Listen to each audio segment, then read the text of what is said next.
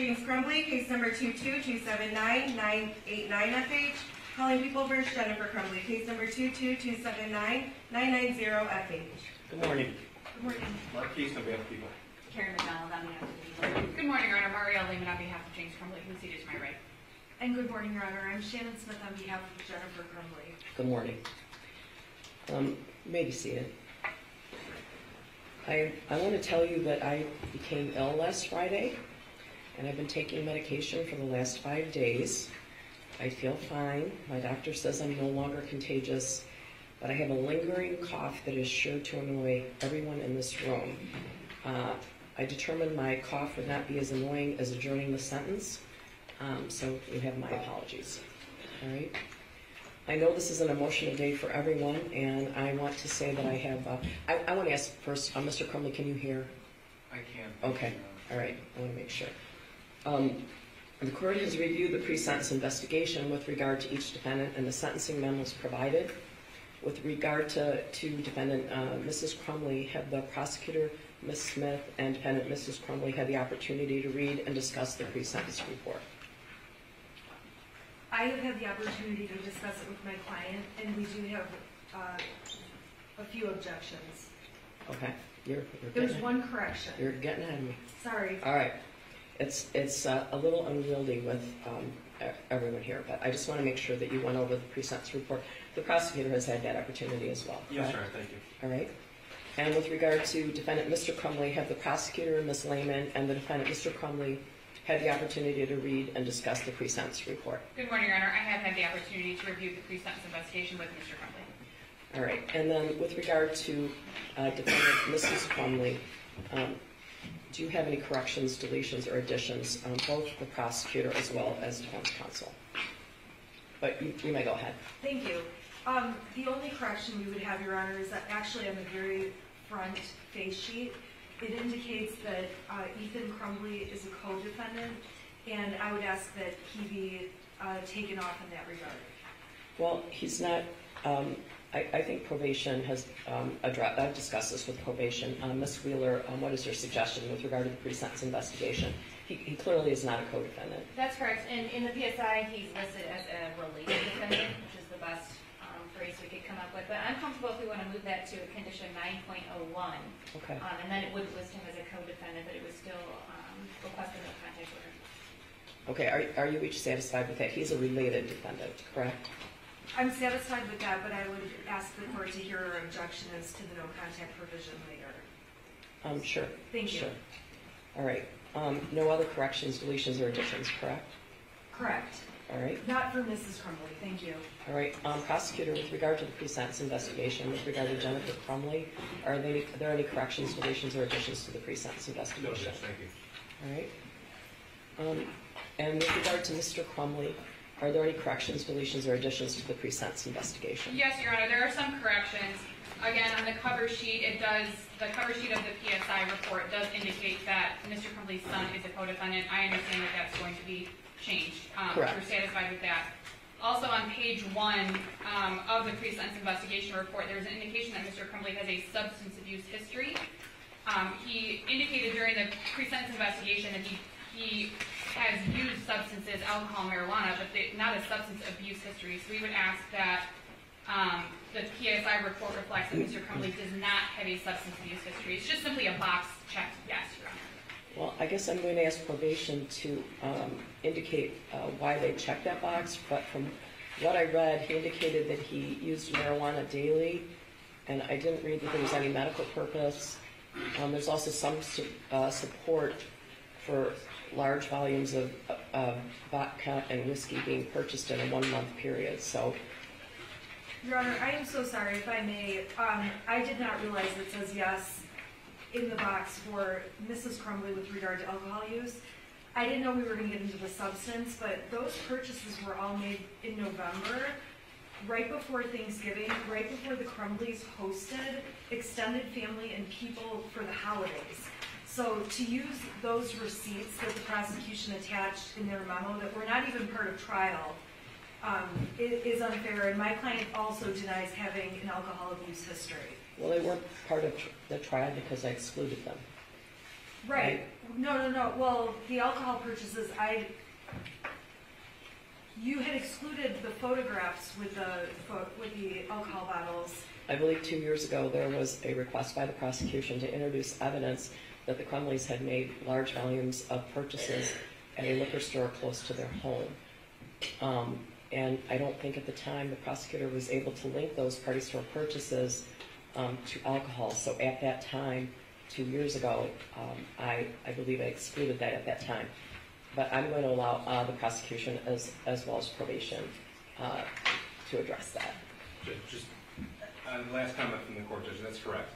I think it was June of 2022. Regarding the purchases themselves, counsel put in photographs of that Thanksgiving dinner. There were 6 people there. The evidence supported by the prosecution shows 18 different bottles of whiskey and vodka over a 26-day period, Judge. It's factual by preponderance of the evidence that occurred. I believe probation can better articulate the reason why the box substance abuse was checked, but it appears just from the factual information, that's why we checked yes, Judge. Ms. Wheeler, would you like to address that? Judge, I agree with Mr. Keese. The alcohol purchases were not put into the PSI because we were not aware of those at the time the PSI was prepared. I believe with Mr. Crumbley, he reported daily marijuana use without the use of a medical marijuana card.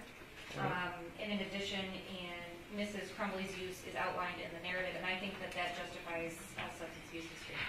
Your Honor, I would object if substance abuse, any substance abuse was in high school, and there certainly is not drug abuse. So she's listed as yes for drug abuse, yes for alcohol abuse, and yes for substance abuse. We would be objecting to all 3, but the probation department hasn't even said anything with respect to Mrs. Crumbley and drug abuse. Would you agree that drug use should be stricken? Judge, it says that she first tried marijuana at age of 16 and alcohol at 19, used marijuana occasionally until 2020. Okay, well, occasionally, doesn't sound like drug abuse. Sure, Judge. I mean, for some people, I guess. So I'm going to strike drug abuse as it relates to Mrs. Crumbley, but keep substance abuse and alcohol abuse as to both in the pre-sentence investigation. All right? So what else? Yes, Your Honor. Also, and this is a little nitpicky, Your Honor, but on pages 2 and 3 of the basic information report, it lists the sentencing date as April 9th, 2024 at 12 a.m. Obviously, the court is not open at 12 a.m. We would just ask for the Well, I correction would tonight. be if I could. Okay. I know you would, Your Honor. Yeah. All right. Yeah, that's a computer issue, Yeah. right? I don't Sure. actually think we can correct that at this point. Okay. It's a computer program. Sure. Your Honor, in Mr. Crumbley's criminal history, each offense lists an arrest date. Mr. Crumbley maintains that he has been arrested twice, including for the instant offenses. Specifically, record 7 of 8 of Mr. Crumbley's criminal history in the pre-sentence investigation report indicates that Mr. Crumbley was arrested on August 29th of 2017 by the Oakland County Sheriff's Office for failing to display a valid license. I did review the 43 District Court Register of Actions online, and in fact, it indicates that the citation was dismissed on August 29th of 2017, that the citation was issued on August 9th of 2017. So I would ask that the record 7 of 8 correct that Mr. Crumbley was arrested on August 29th of 2017. That's not accurate. Probation. Judge, I don't have an objection to striking that, but we do often put in district court arraignment dates under arrest date. Okay. That helps us when we score PRD 6 going forward status at 10 events. But I don't have an objection to taking that. All right, so the arrest date, Ms. Lehman, is August 9th, 2017. That's what you want. When the citation was issued, Your Honor, Okay. correct. All right. As it relates to substance use, Your Honor, and I should have said this a few minutes ago, in the PSI report, it indicates that Mr. Crumbley was using alcohol and marijuana from 1997 to 2021, but that's not accurate.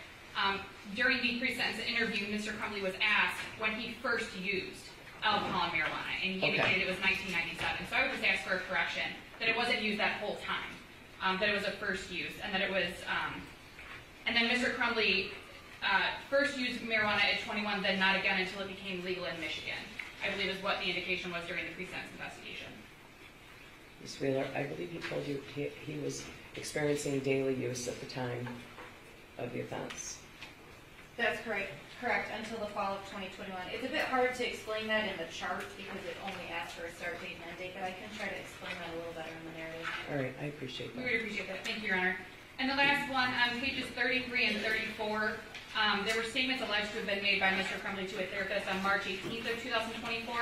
I did speak with Mr. Crumbley regarding those alleged statements that were included in the pre-sentence investigation report, and he denies making the statements that he was experiencing sadness, depression, anxiety attacks, or any of the symptoms listed in the report. The interview was conducted by video, Your Honor. It was a video call, so there was significant difficulty in communicating, but I would ask that those statements be stricken as Mr. Crumbley indicates that they were not said. I have no further corrections after that, Your Honor. Ms. Wheeler, any comment on that? Judge, they are in the mental health records. I could put in a statement that Mr. Crumbley disputes this in the narrative and then explain that there were issues with communication during the video visit. Are you satisfied with that? I'm sorry, Your Honor. Are you satisfied with Ms. Wheeler's suggestion? I didn't hear the whole thing. I'm sorry, Mr. Crumbley was asking me a Well, it's question. probably because I was coughing. But go ahead. They are in the mental health records, but I could put a statement in there that Mr. Crumbley disputes this at the time of sentencing and then put in an explanation. That would be great, thank you. Prosecutor, any comment? No, Judge. All right, so there are no other corrections, deletions, or additions. Is that correct? Correct, Your Honor. There are a number of objections. I believe Ms. Smith also has some, but corrections, additions, deletions, that's it. All right.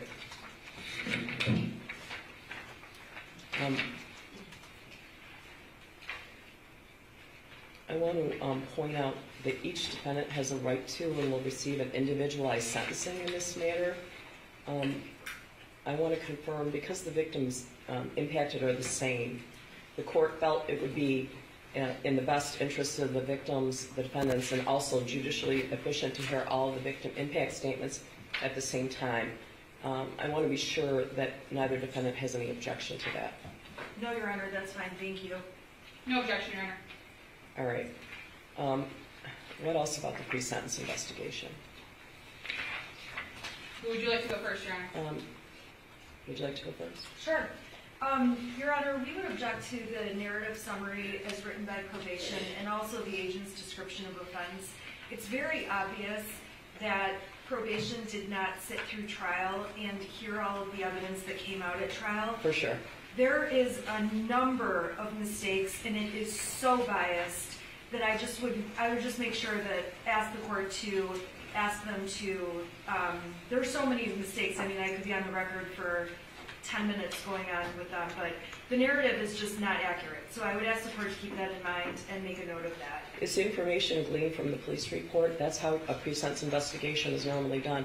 I don't think anyone here, to my knowledge, has a copy of the transcript of either trial. My understanding is ordering that is about $35,000, right? Yeah. I don't think anyone, the probation, of course, has not seen a trial transcript, and in any sentencing, they haven't seen a trial transcript. I do agree with you that the agent's description of offense is from the police reports and documents along those lines. However, the narrative summary of what was proven at trial, identifying 5 things against Mrs. Crumbley, is simply inaccurate. Those 5 things are pointed out in my memo. I explain each of those. If the court does not need me to make a record, I won't, but if the court does... Well, that's up to you. It's in the record in terms of the sentencing memo. Okay. I'll just give like one example. They're saying that as the 5th reason she should be considered to have committed illegal acts is because she was, let me get the right words, she was rarely home. That in itself is not a crime. That in itself is not illegal. The information put in that report is not accurate. I agree with you. The same could be said about me. Same me? Me too. Me too. Okay. So I agree with you. But I guess where we're getting our wires crossed here is that Ms. Wheeler, and in every pre-sentence investigation, probation takes information from the police report. Like Ms. Wheeler didn't make it up herself, and she of course did not have the benefit of the trial transcript either. Also, the trial transcript does not include all of the information ever by necessity of the rules of evidence, right? I understand. The only reason I bring it to the court's attention and make the objection is because this is a document that will follow Mrs. Crumbley, and it's important that it's accurate. So I just want to make the objections for the record. All right. All right, what else? What else from you, Ms. Smith? Did you want me to go into the objections on the scoring and the objection on the no contact order, or would you like to first? I believe that sister counsel made a similar argument regarding the narrative summary and agent's description in her PSI as well. Would you like to address that before the sentencing guidelines, or? I can, Your Honor, if you'd like. I did submit the sentencing memorandum, which does more fully outline what my objections are. However, Your Honor, in reviewing the over 14-page narrative that was provided to the court in the PSI report, it's obvious that it at least appears to myself, Your Honor, that narrative was mostly written after Jennifer Crumbley's trial. It was not written after James Crumbley's trial. It contains mostly information regarding information found in the police reports, in various witness statements, and information from the prosecutor's office, it appears. And I'm objecting to it because it is not specific to Mr. Crumbley. It's not accurate. It contains information that was not admitted at trial. It contains information that was not evidence during Mr. Crumbley's trial and shouldn't be held against him for the purposes of sentencing. Well, I guess I agree with you. Ms. Wheeler is always very thorough, and I'm not surprised that there's a 14-page narrative. That information was taken from the police report, and I'm aware of that. I believe that the Department of Corrections always does it in that way. I don't think that there's anyone here, I could be wrong, who's read a trial transcript. I don't know, maybe someone has excerpts of it, but the trial transcript will take a very long time. The pre-sentence investigation is never based on the trial transcript. So I suppose it would be appropriate to include in the pre-sentence investigation that the narrative in the pre-sentence investigation is based on the police reports submitted in this manner, which are numerous, correct, from many different agencies. That's correct, Your Do you Honor. have any objection to that? No, Judge, just one comment as far as the PSI. This court indicated every single PSI utilizes the police report and other information to compile the narrative information. Correct. The court sat through the trial. The court can make the appropriate record when the sentence is handed down. The jury found these facts to be true. I dispute the characterization that the PSI is riddled with inaccuracies. I believe it to be accurate. And Ms. Wheeler obviously reviewed all the cell phone records, and those were included. Judge, you made certain rulings throughout the pendency of this trial, as you alluded to earlier. You have all the information. It's readily available to you. Nothing needs to be extracted from the summary. I have no objection to a statement in the PSI indicating that Ms. Wheeler drew information from the narrative or police reports. That's fine. Like I said, it happens in every single case. But I do dispute the characterization. But I understand the court is going to issue the sentencing individual to the offense and the offender based upon the record. Correct. Correct. So we'll add that. We'll add that. Thank you, Your Honor. It does, in the report, it does indicate a number of reports that Ms. Wheeler relied on in writing the narrative, and then it says, and other evidence. And again, some of the things that are listed in the narrative were not evidence in James Crumbley's trial, specifically the over 2,000 pages of text messages or messages between Mr. and Mrs. Crumbley, in addition to other messages between Mrs. Crumbley and her son and things of that nature. So I'm asking for those corrections. We could use a different word. We could use a different word. And Judge, again, as the court has stated, it's the same police reports that are used for each, and I do believe it's very clear in the PSI that they are conversations between Mrs. Crumbley and someone else. It certainly doesn't say Mr. That's correct, Your Honor. I'm just ensuring that Mr. Crumbley's PSI is specific to Mr. Crumbley, I and that the understand. court is considering that. That's why I'm making the objections I'm making, Your Honor. All right, I appreciate that. Thank you, Your Honor. Okay, what else? Anything else about the pre-sentence investigation besides the sentencing guidelines, right? Aside from the sentencing guidelines, the other objection relates to the no contact provision proposed between Mrs. Crumbley and Mr. Crumbley, and I'm arguing on behalf of Mrs. Crumbley, obviously, and between Mrs. Crumbley and Ethan Crumbley. This is a family. They have despite even having felonies on their records, they have a constitutional right to be a family unless the prosecution can articulate a reason that is valid and surpasses a certain standard to disrupt the family from being able to have contact with one another. Let me give you some information that I didn't previously have. I've consulted with the probation department, the Michigan Department of Corrections. They have indicated to me that if Mr. Crumbley and the shooter are in prison, the Michigan Department of Corrections will categorize them as enemies. And I put that in quotes. The reason being that they will not, it'd be like two brothers or someone like that. They will not, they're characterized in that way, so they will not be housed in the same facility. So there is that factor. I think the other difficulty I'm having is that I got your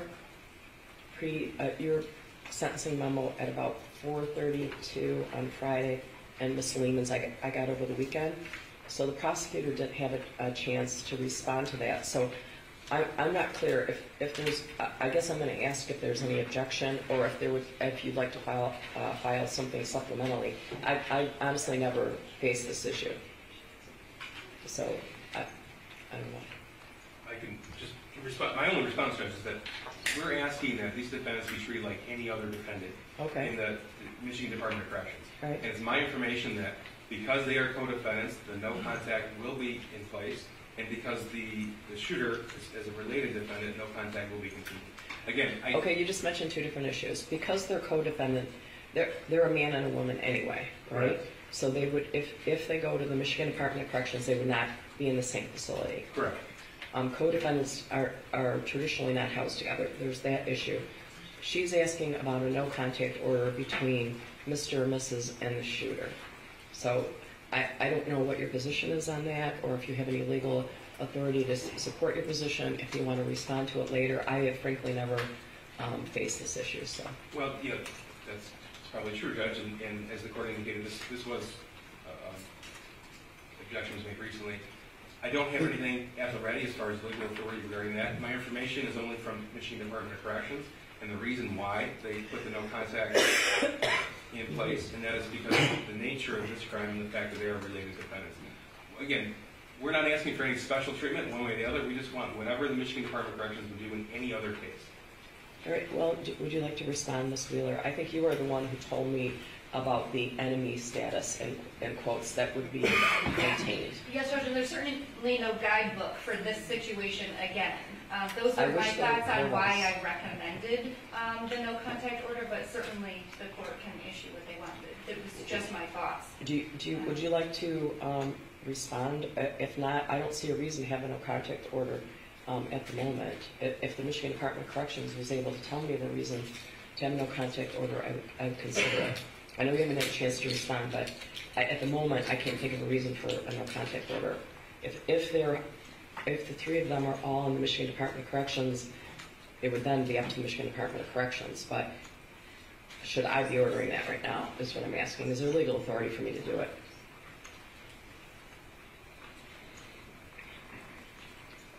The options are lifting the no contact order or allowing you to research further. We just don't want the sentencing to be Judge.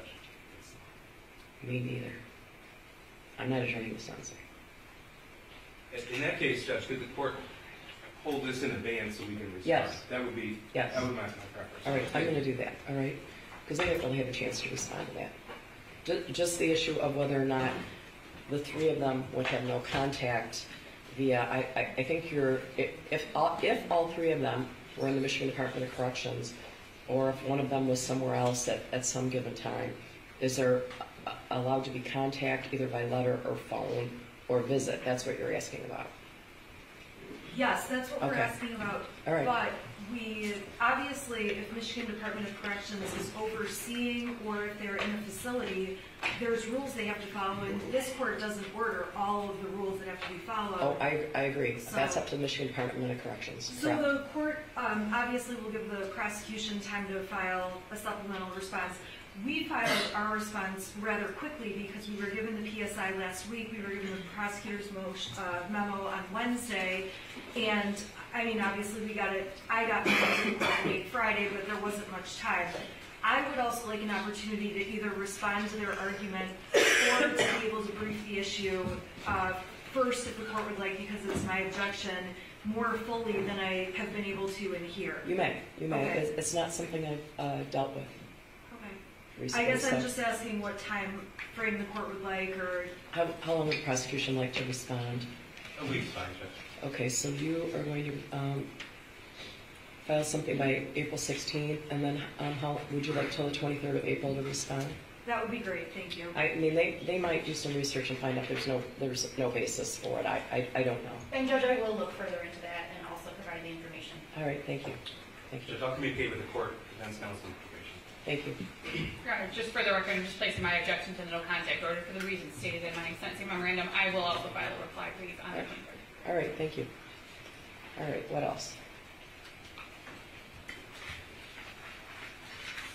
Your Honor, the remainder of the objections for Mrs. Crumbley are based on guidelines All scoring. right, sure, Would the court like me to? sure. Okay. Your Honor, Mrs. Crumbley is objecting to the scoring of offense variables 7, 9, and 13, all based largely on the same reasoning. And so those offense variables are scored the way they are proposed by Michigan Department of Corrections based on the number of deaths that resulted and based on the number of persons injured. And the problem with it is that Mrs. Crumbley was found guilty of completing an act of gross negligence or failing to adhere to a legal duty. But when the shooter got the gun and made the decision to shoot multiple people, that took any and all culpability for the number of victims and put it in his hands. So the shooter, if he had gone out and shot one person, which if it's reasonably foreseeable he would hurt anyone, okay, one person might be reasonably foreseeable, the guidelines would be scored far differently. And just as a matter of course, the guidelines don't take into account a situation like this, much of the law in this case has been novel and new. So we would ask the court to score those guidelines at 0 points because... Can you be specific about which? We need to take each guideline individually. It's important for the record. Right? Sure. Okay, so prior record variable 7 gets scored when there are 2 or more offenses that the defendant is convicted on. Mm-hmm. And the objection in this case is that the conviction is based on there being 4 deaths. The conviction is not based on Mrs. Crumbley committing 4 acts of gross negligence. And this is a case where we have an intervening factor. We have an adult who was charged as an adult, sentenced as an adult to life without parole, who took everything out of Mrs. Crumbley's hands and made decisions himself. So to charge Mrs. Crumbley, hold it against her that there are 4 deaths, that part of it was not reasonably foreseeable to Mrs. Crumbley. Didn't the jury disagree with that? No, the jury found that the jury did not find 4 different ways to say that there was gross negligence. The scoring is based on the number of deaths. At the end of the day, the shooter could have gone and shot 1 person, or 4 people, or 100 people. The problem is that even if it's foreseeable that something was going to happen, when the shooter intervened and made the decision what he was going to do as an adult that was convicted and held accountable for each of those 4 deaths and everyone injured, it came out of control from Mrs. Crumbley. So we object to the scoring that she committed 4 offenses. I agree with you, the jury entered 4 convictions, but the basis of it was 4 deaths. And it's not 4 acts by Mrs. Crumbley. This is a very unusual case. Well, if there were specifically 4 deaths intended, she would be charged with homicide, right? Isn't that true? That would be true. But as with involuntary manslaughter, so if a person drives a car and ends up killing 6 people, there could be 6 counts, okay? But this situation is distinguishable because we have a different person who comes in as an adult, makes decisions, and takes any of what could be possible out of Mrs. Crumbley's hands. Okay, he wasn't an adult. He was charged as an adult. I- Isn't there a difference? Well, yeah, you're right.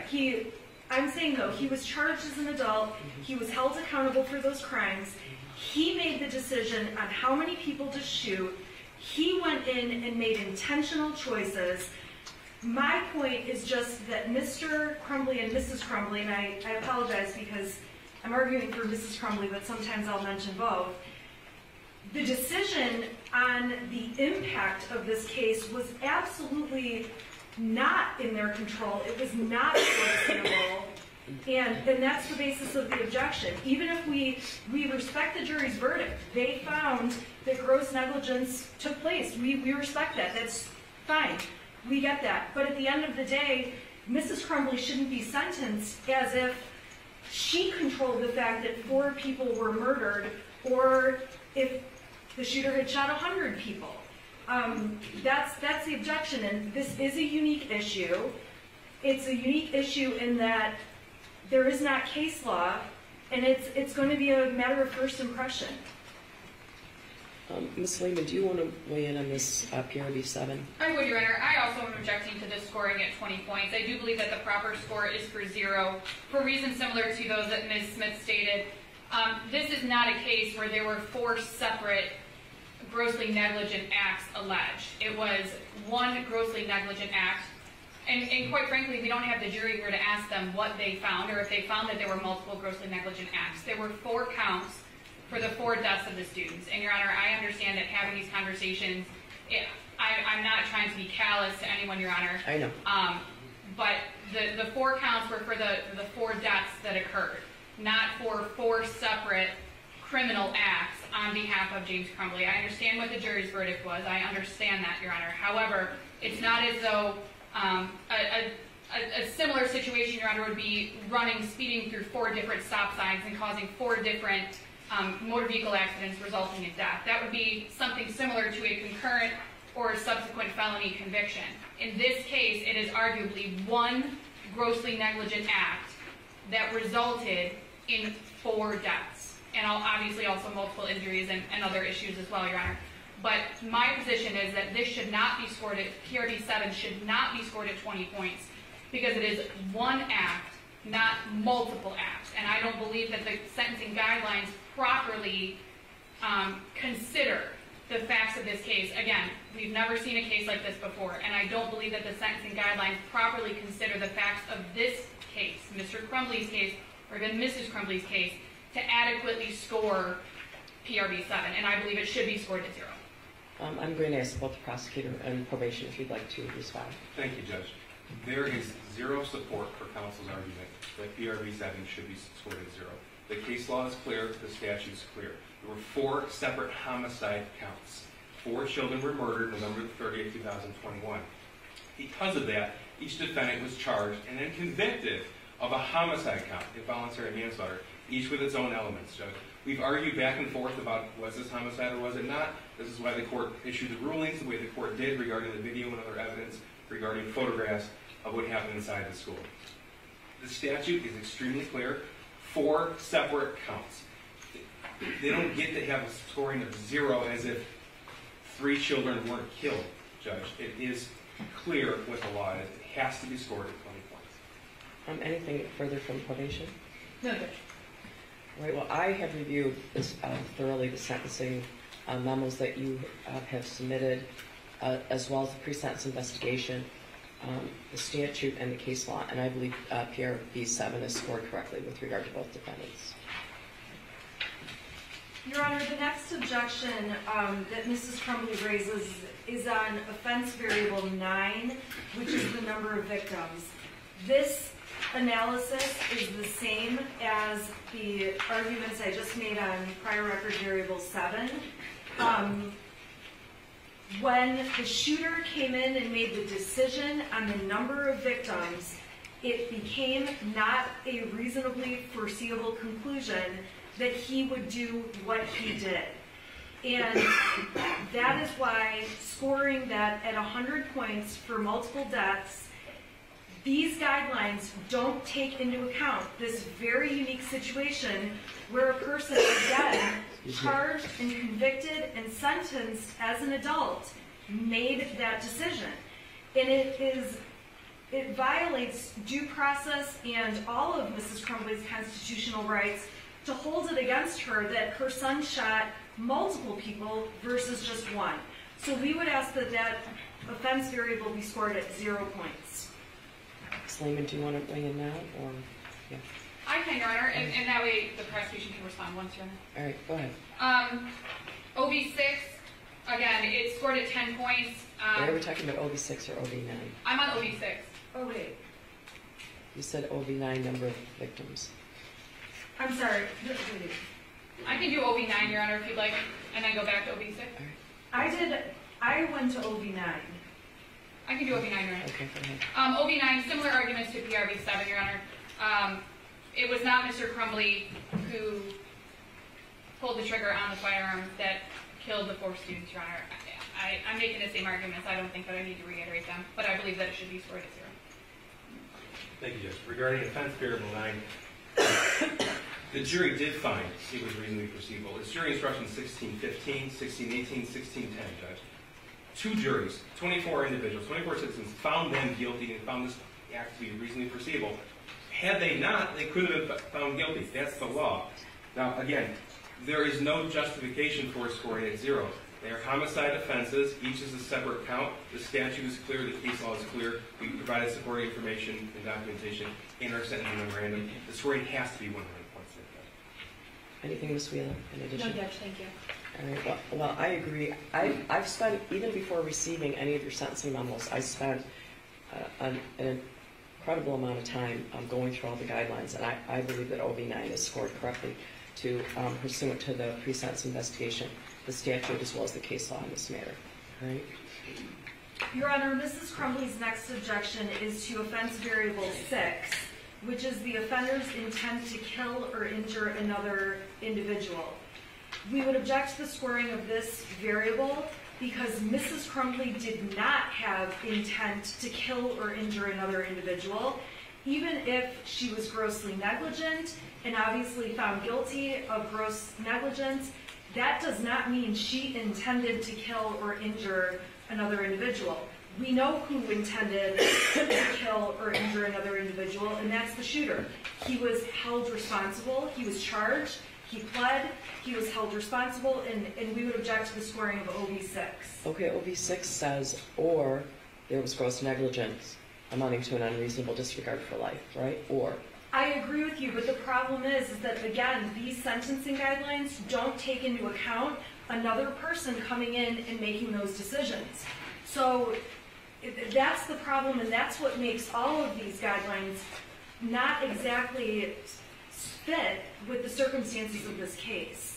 You know, did you guys read, I sent you a case named Albers. Did you read that case? I thought that was interesting. 258 Mishap 578. I thought that was telling. There was a number of victims in this apartment, and someone was a fire starter, a known fire starter, injured all kinds of people there. And I think that had more to do with OB3, but I thought that was a telling case. Ms. Lehman? The difference, Your Honor, in that case, though, is that there wasn't somebody who was charged as an adult that intervened and made the choice to hurt everyone in that apartment building. That's the difference in this case, is that Mr. and Mrs. Crumbley did what they did or didn't do, but when their son came in and made decisions, again, it took it out of their hands. And if he had made the decision to do something different with that weapon, we wouldn't be here with that scoring. That's the difference.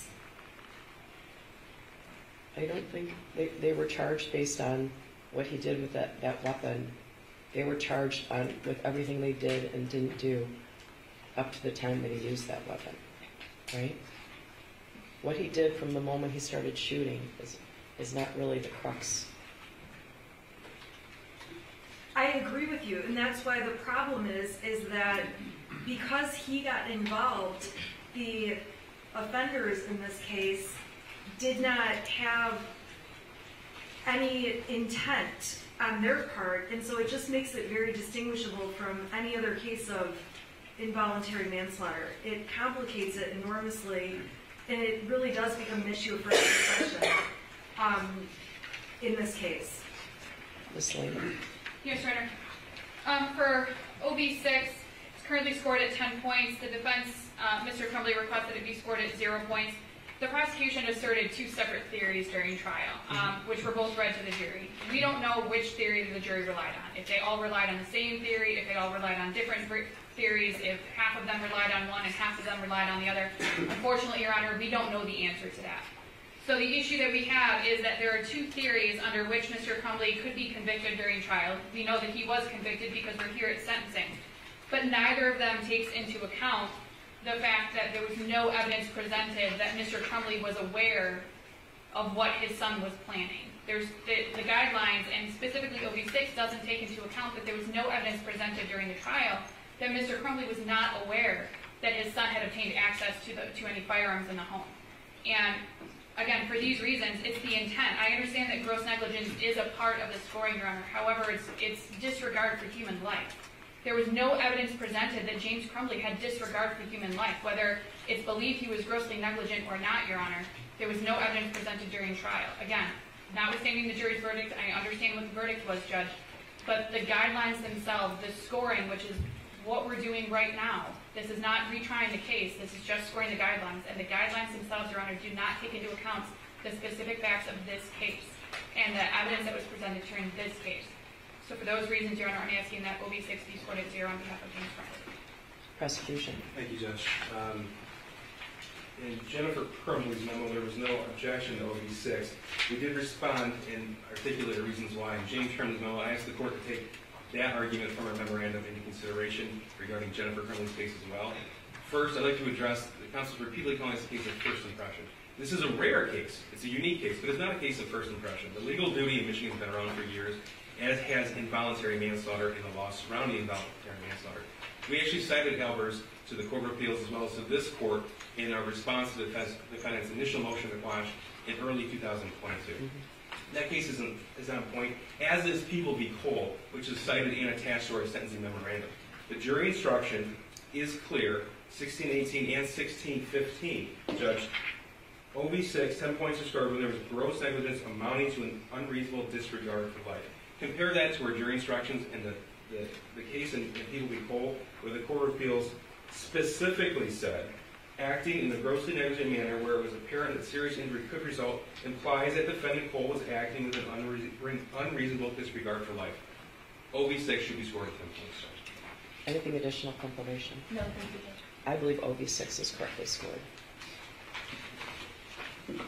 Your Honor, Mrs. Crumbley's next objection, and again, this is along the same analysis as the prior objections, is to offense variable 13, the continuing pattern of criminal behavior.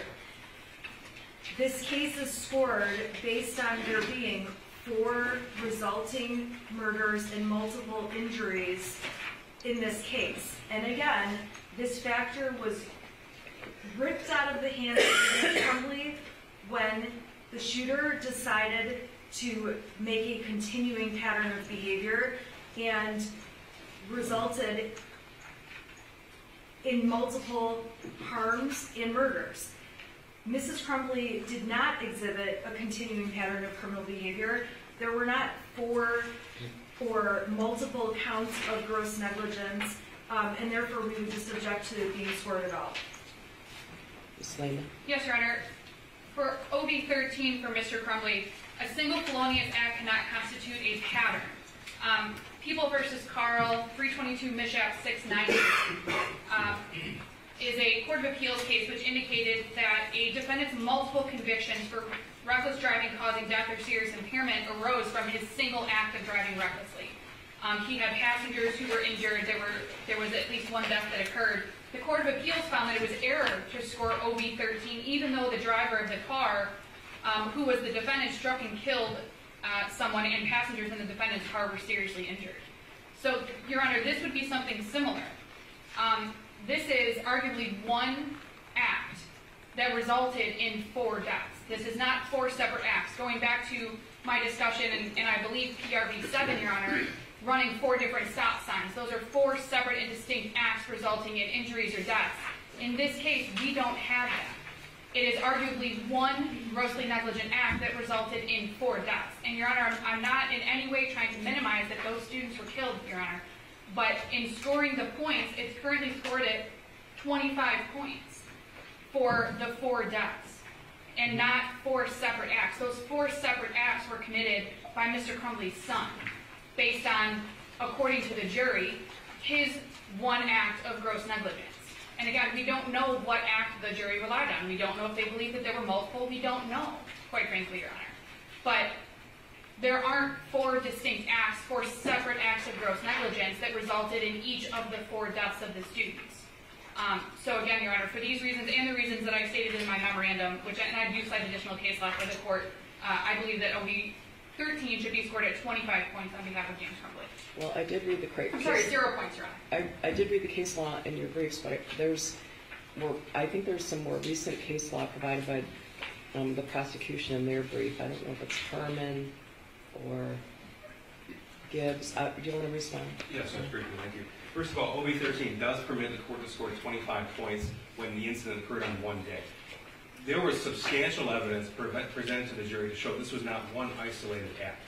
Gross negligence occurred over a period of time. There was absolutely a pattern of gross negligence that culminated in the shooting on November the 30th, 2021.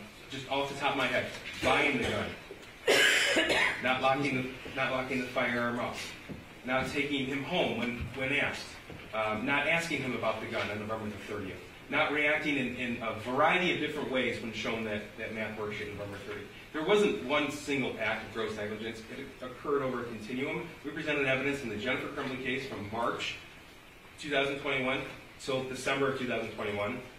In the James Crumbley case, again, March from 2021 to December of 2021. Over the period of those 8 months, Judge, there were a number of acts for this court to rely upon. We do believe that OB 13 is appropriately scored at 20. Anything else from probation? Again, I have reviewed all the PRVs and OVs and the case law and the statute, and I believe it's correctly scored. Your Honor, the next objection Mrs. Crumbley has is to offense variable 19. This is a different type of argument than the prior argument, so I just want to let the court know. This offense variable is to be scored when a defendant interferes with or attempts to interfere with the administration of justice. And the reason this was scored against Mrs. Crumbley is because of the claim that she tried to run and tried to avoid arrest. On the night before charges were issued, I texted Ms. McDonald directly, which I attached to my memo, and said... Judge, I know it's argument, Judge, but we've been over this before a number of times. And the court, a charged felon doesn't get to text somebody to... We've had this discussion. And the court has already indicated that, Judge. I ask you to move on. I'm going to let her make her argument, but we've had this discussion before. Law enforcement does not have to ask for permission to arrest someone. If I have an outstanding warrant, one of these deputies could come up to this bench right now and cuff me. I understand that, but what the prosecution has done is put together a false narrative that's been repeated by the media over and over and over, and it's been repeated in court. Ms. McDonald is the one who said they were in an industrial building. She's the one who used the word abandoned. It was a warehouse, a non-retail place that was closed at night. Right? It was not a warehouse. It was a building that had businesses in it. It was a non-retail building. No, there are retail businesses in there, and there are businesses in there that are not retail businesses. Either way, it was not an abandoned warehouse. Okay. Okay? And then the prosecution argued and put on the record... I guess it's hard for me to understand why it matters whether it was abandoned or not. Okay, because the narrative the media has played over and over and over repeats inaccurate information. I can't control the media, trust me. I understand. However, The prosecution also stated falsely and knowingly falsely, based on the fact they had a video of when Mrs. Crumbley and Mr. Crumbley were found. The prosecution claimed they were crouched under a mattress, which is just not true. They were laying on a mattress. Right. At the time, though, they made it sound like they're crouching and hiding, and the media reported that over and over and over, and that has been a major problem throughout this case, and why I asked this court for a gag order. And we were thankful for the gag order. It did eliminate some more of the narrative coming out. But the prosecution very successfully painted this picture of people on the run. Meanwhile, Ms. Lehman and I can't do anything more to get our clients turned in. We are desperately calling the prosecutor's office, filing appearances with the court, making arrangements. Our clients are being threatened so badly, they are terrified to just go walk into a jail where everyone is looking for them in Michigan. We plan to be with them as their attorneys, and it's complete garbage that the prosecution has been able to carry this narrative out through trial. And that's why I did attach my text messages to Ms. McDonald letting her know. All she had to do was say, I am charging. She did not let me know. She does not have to do that. It's a professional courtesy that most prosecutors do. It just is. Not in a case like this. Ms. Lehman? Because, well, there's different arguments for each defendant. That's correct, Your Honor. They are different arguments. Okay. So I just want to address this briefly, Judge. First of all, this court may recall the text messages that the court allowed to be admitted in the Jennifer Crumbley case. At 11:16 p.m. That's correct, Judge. Text message between Shannon Smith and the defendant. We're hiding out. We may have been found. And the response was, oh shit. Judge, I object. That's not what it was. That's admissible evidence. Right, but that was not texted by Mrs. Crumbley. Okay, well, she was already asleep. Okay, here's the problem with that. Because the evidence has shown, both of the defendant's sentencing memos address the arrest in Detroit. You've suggested on numerous occasions that the prosecutor was required to make arrangements with one or both of the defendants to turn themselves in. I know that in circumstances where someone is charged with a retail fraud, something like that, you might get a common letter. They're not required to do it. Do we all want things to happen the nice way?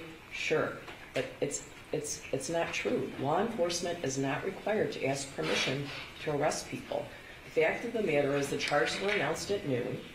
They knew about the charges. You knew about the charges, right? Not until after the press conference. At noon. And then we were trying to make arrangements. It's my dime. Sorry. They do not have to make arrangements with you. I know that's the nice way. That's the safe way. The fugitive apprehension team was in contact with you. The defendants were aware and did not turn themselves in. They went to a non-retail establishment in Detroit and hunkered down. It's unclear to this court, to this day, whether they intended to flee the state. But the fact remains that they brought the circus to the city of Detroit. They did. There's also been testimony by Mrs. Crumbley and an allegation by Mr. Crumbley in the sentencing memo that the defendants were not avoiding detection in that building. That allegation flies in the face of the testimony at each of the trials. We had testimony from Luke Kirkley. He testified that he made eye contact with Mr. Crumbley in the parking lot. He went back into the building. We see that on the video at the art studio building, industrial building, whatever you want to say, that the defendant, Mr. Crumbley, followed Luke back into the building just after that. Luke immediately called 911 at 10:43. I reviewed all the testimony in this area. The Detroit police arrived 20 minutes after that 911 call. Their text from Mrs. Crumbley's phone at 11:16 p.m., despite the fact that she testified she took 4 Xanax, drank vodka, and was asleep by 11 p.m. That is simply not true. Numerous agencies, including the Detroit Police Department, Border Patrol, SWAT, the Oakland County Sheriff's Department, and the Oakland County Fugitive Apprehension Team descended on this industrial building. The Detroit SWAT team entered the building at midnight and started breaking down doors with a steel ram. They started on the 2nd and 3rd floor. They obtained a key to the door where the defendants were on the 1st floor an hour and a half later. The suggestion that the defendants were asleep and did not hear this is is highly improbable. Thank you, Judge. The only addition I have to that is the court referenced the testimony from the trial judge, and I appreciate that because retired Sergeant Hendrick as well as Lieutenant Willis testified very clearly upon multiple questions. Is a sheriff's office function to trigger the fugitive apprehension team? It is a law enforcement function. It doesn't happen because of a request or demand by the prosecutor's office. It's wholly separate and distinct. That was clear in the testimony. I just want that paper on the record. Thank you, Judge. Did you want to make a different statement about that? I did, Your Honor. And it's because I don't believe that Mr. Crumbley was assessed 15 points for OB-19 for the same reason as Mrs. Crumbley was. Mr. Crumbley was assessed 15 points it says in the guidelines, the offender used the force or the threat of force against another person or the property of another person to interfere with, attempt to interfere with, or that results in the interference with the administration of justice or the rendering of emergency services. Your Honor, I read that scoring to be scored because of the claims made by Ms. McDonald's office that Mr. Crumbley has made threats and threats of physical harm to Ms. McDonald over the phone at the jail. Your Honor, I'm disputing, and I have disputed, I did it during the trial when this was originally raised, and I've done it since then, that Mr. Crumbley has ever made a physical threat against Prosecutor McDonald. He has vented, he has been angry for the reasons that I cited in my sentencing memorandum, but he has never threatened to physically harm Ms. McDonald. He has never said that if you continue with this prosecution, I'm going to hurt you. He has never said, if you don't stop this right now, I'm coming after you. Instead, as I indicated in my sentencing memorandum, the statements made by Mr. Crumbley, although there has been some language that may not be very respectful, that may be angry out of frustration for being incarcerated and on lockdown for 23 hours a day for the last 2.5 years, for something that Mr. Crumbley and I maintain that he did not do illegally or wrong. But he vented his frustrations, Your Honor, and he never threatened harm. He never said if Ms. McDonald continues that he's going to do something, or Mr. Keese, or Mr. Williams, or anyone else at the prosecutor's office or law enforcement. So he scored 15 points, presumably based on these claims of threatened physical harm against Ms. McDonald, which we dispute ever happened. Mr. Crumbley and I maintained that OB-19 should be scored at 0. Again, we also dispute that he was ever fleeing, so even if the prosecution wanted to change their theory to the flight, we would dispute that he was even fleeing, although I understand what the court just indicated and what Mr. Keese has indicated previously. So for the purposes of scoring, OB-19 should be scored at 0. There have been no threats of physical harm. There have been no interference with the administration of justice. There is a thumb drive of the threats. We could play them, or Mr. Keese could read them into the record. I don't know to what extent the prosecution would like to address. I do. I hope not to, Judge, but I do need to respond to the argument. I'm not going to read all of them. They're on page 4 of our sentencing memorandum. And we did attach them as the court indicated. So I know the court has listened. OB-19 should be scored at 15 points if the offender used force or the threat of force against a person to interfere with or attempt to interfere with the administration of justice. I don't know any other purpose for what James Crumbley did other than to interfere with the administration of justice. He knew specifically that his jail calls were recorded. He knew, or at least he believed, that the elected official, Ms. McDonald, was listening to him because he sent a message specific to her. He did it not just in an abstract sense, Judge. He did it while she was actively prosecuting the case. I have had a number of instances where defendants threatened witnesses. Rarely do we see a defendant threatening the prosecutor, let alone a member of a trial team, let alone the elected official. There will be retribution. She's going to be fucking sucking on a fucking hot rock down in hell soon.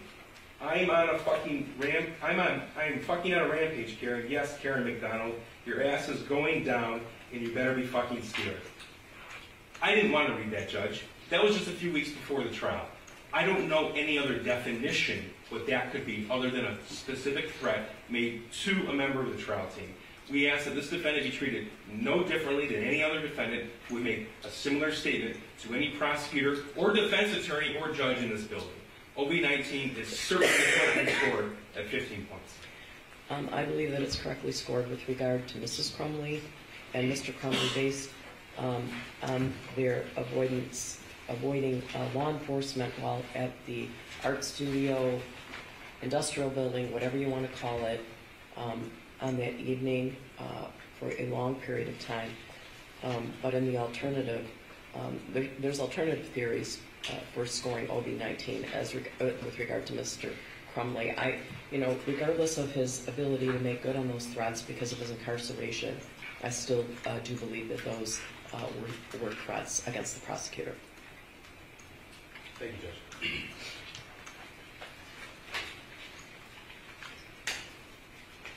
Your Honor, Mrs. Crumbley has no further objections to the scoring at this time. Ms. Lehman. Mr. Crumbley has no additional objections to the scoring, Your Honor.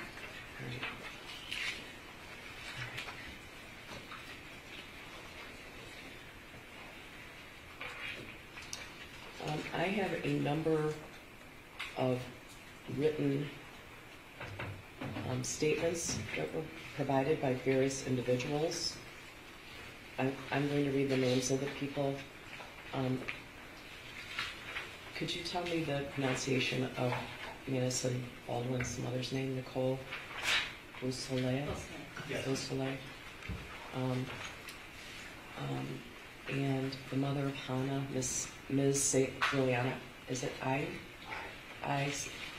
St. Juliana, Kristen Baldwin, Raina St. Juliana, Steve St. Juliana, Jill Suave, Molly Darnell, Danielle Kozak, Andrew Muska, Marla Lay, Olivia Upham, Renee Upham, Megan Gregory, Patricia Cunningham, Linda Russo. Those are individuals who provided written statements, and I have copies of those. I wasn't sure who had what statements, so they were scanned by my office and sent to everyone yesterday. I know that there are a number of individuals who want to address the court. I guess I should ask if at any time anybody feels like they need a break, they should tell me. All right? All right, so you have not objected, correct? Yes. All right. Do you want to do that at this time? Could we take a break now then? Yeah, Before the impact statement? Yeah, do you need a break? I guess I would ask, you've had time to review the written statements, correct? Your Honor, we did get them late last night. I'm going to read over them during this brief break again. I have read over them once, but I'm going to read again just to ensure that there are no objections. Yeah, I didn't have reason to believe that you didn't have copies of them, but they weren't necessarily funneled to the probation department. Some of them were sent directly to us. I've gotten letters from people from across the country that were very interesting. So, Your Honor, may I say one thing regarding the victim impact statements? The victims are not in the courtroom required to provide their oral statement to us before they deliver it. Correct. And some chose to do that. Correct. Some chose not to, based on our prior experience with the shooter sentencing. Sometimes they chose to submit it, and it was different when they delivered it. So I just want to make it clear that we, under the Crime Victim Rights Act, nor do I think it's appropriate, have any control or edit or of what they're going to say, because it's their impact statement. So. Yeah, I understand, and I have gotten some written statements from individuals who I believe intend to make an oral statement as well. So, yeah, that's up to the individual. All right. Your Honor, with respect to the statements, initially, the defense for Mrs. Crumbley was concerned about the number of statements. We believe that the court can sort through what to take into consideration for this sentencing, and plus the court has lots of experience doing so. And so we do, if at some point there was an objection in terms of discussion, we don't have an objection at this time. Yeah, you know what? You guys were on this email yesterday that discussed all of the individuals who would be giving oral statements. Correct, Your Honor. Yes. And I know we all went back. I think we've all discovered a little glitch in the Crime Victims' Rights Act that it's not specifically clear who's considered a victim under the Crime Victims' Rights Act. There's some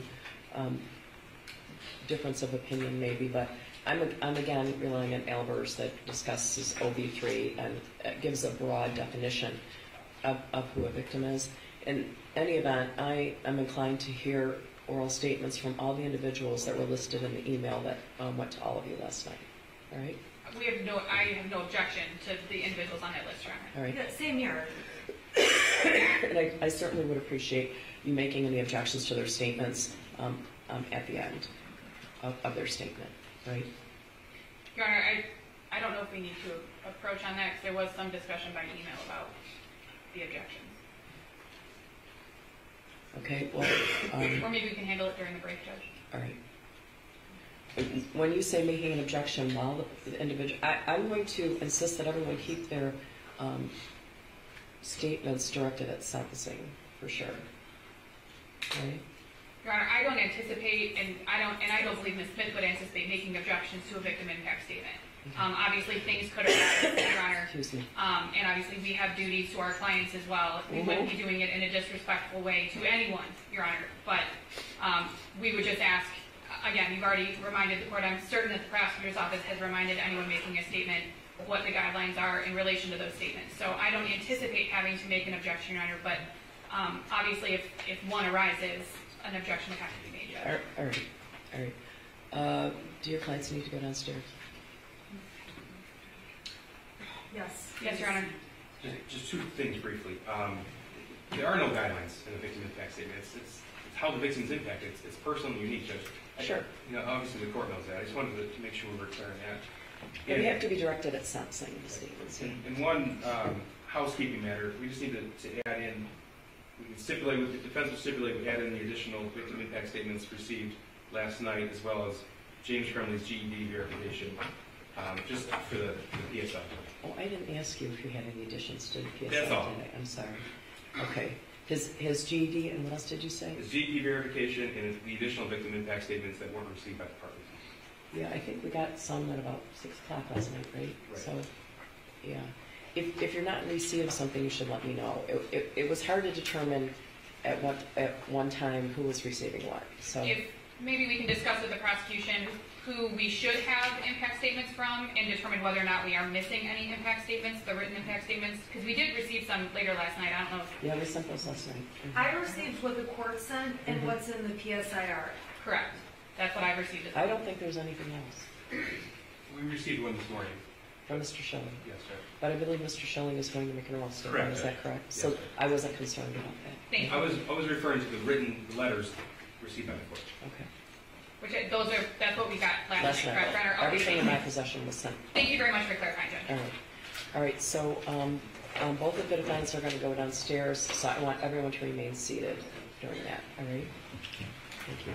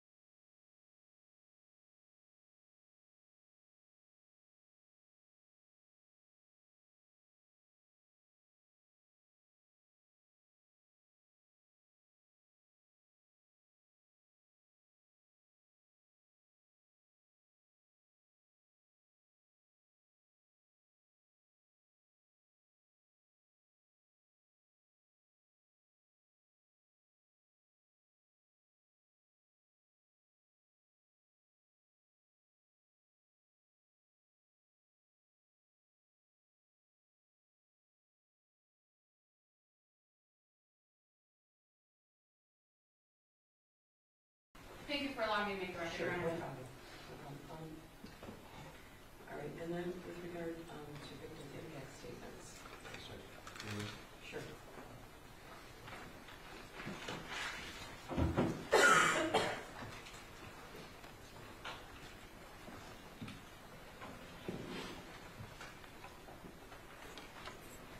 Morning. Stand right here. Good morning. I was doing a great job at the French pronunciation of your name. Close someday, correct? Correct. Was that right? Yes. All right. What do you have to say?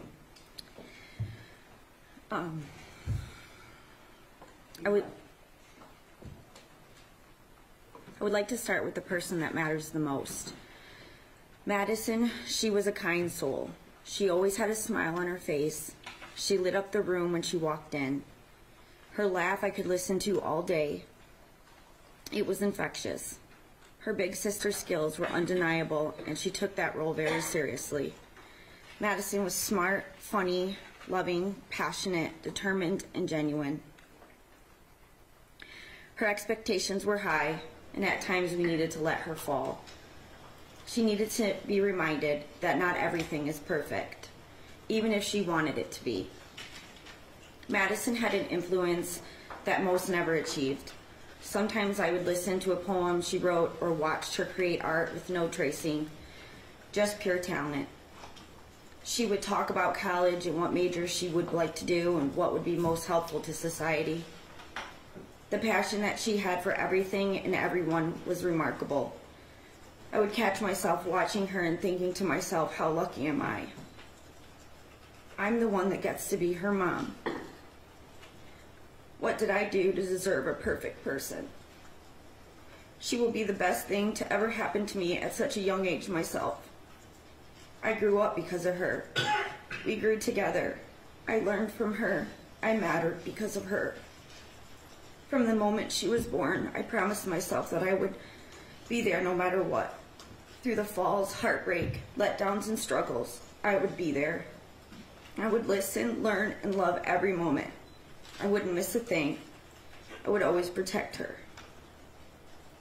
On November 30th, 2021, exactly 17 years, 6 months, and 13 days made me break my first promise, and it will hurt for eternity. As her mom, I didn't protect her. First, I'd like to say thank you to the prosecution team. I say thank you to you all. Saying thank you really doesn't seem enough anymore. The countless hours you've worked, the time away from your family, and always taking our feelings into consideration. Karen and Mark, the work you've put into getting all the facts, speaking to us like we matter, and never wavering from your goal. It speaks volumes of the people you are, and I'm proud to call you a part of Madison's voice. Advocates and Jen, I'm not sure where to start. You've all seen me hit points in this tragedy that some days I wasn't sure who I was.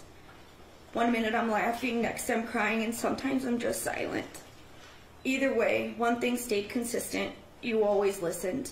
Jen, you're not just a friend, you are family. My mind keeps going back to something during the trials. Something that is almost on repeat like a broken record. It's something as a mother I can't understand, and honestly, I don't think any mother would understand. It was when Jennifer said it wouldn't do anything different. I'm putting a little emphasis on different, as I know life throws us things that are out of our control. But life takes turns and eventually puts them back in our control. Like giving you a hint when something needs to change. I want to compare a few things to see through my perspective. As I know things are different about the events and how we see them from the events on November 30th.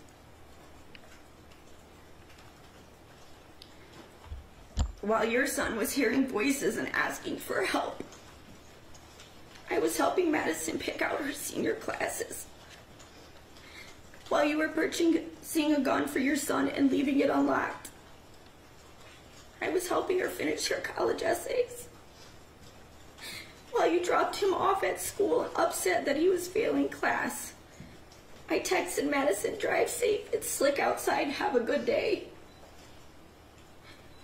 When you got a call to me at the school about your son and how it interfered with your day. I was rearranging my schedule so I could take Madison to get her oil changed for the first time. When you left without hesitation and not taking him home. I was worried if she'd be okay driving in the first snowfall of the season and if she brought a coat. When you walked out of the office with a steady pace after hearing an active shooter. I ran from my home and started driving, trying not to break the law. When you were on the phone for 10 minutes with each other trying to figure out where the gun was, I was on the phone with her father and family trying to figure out where she was.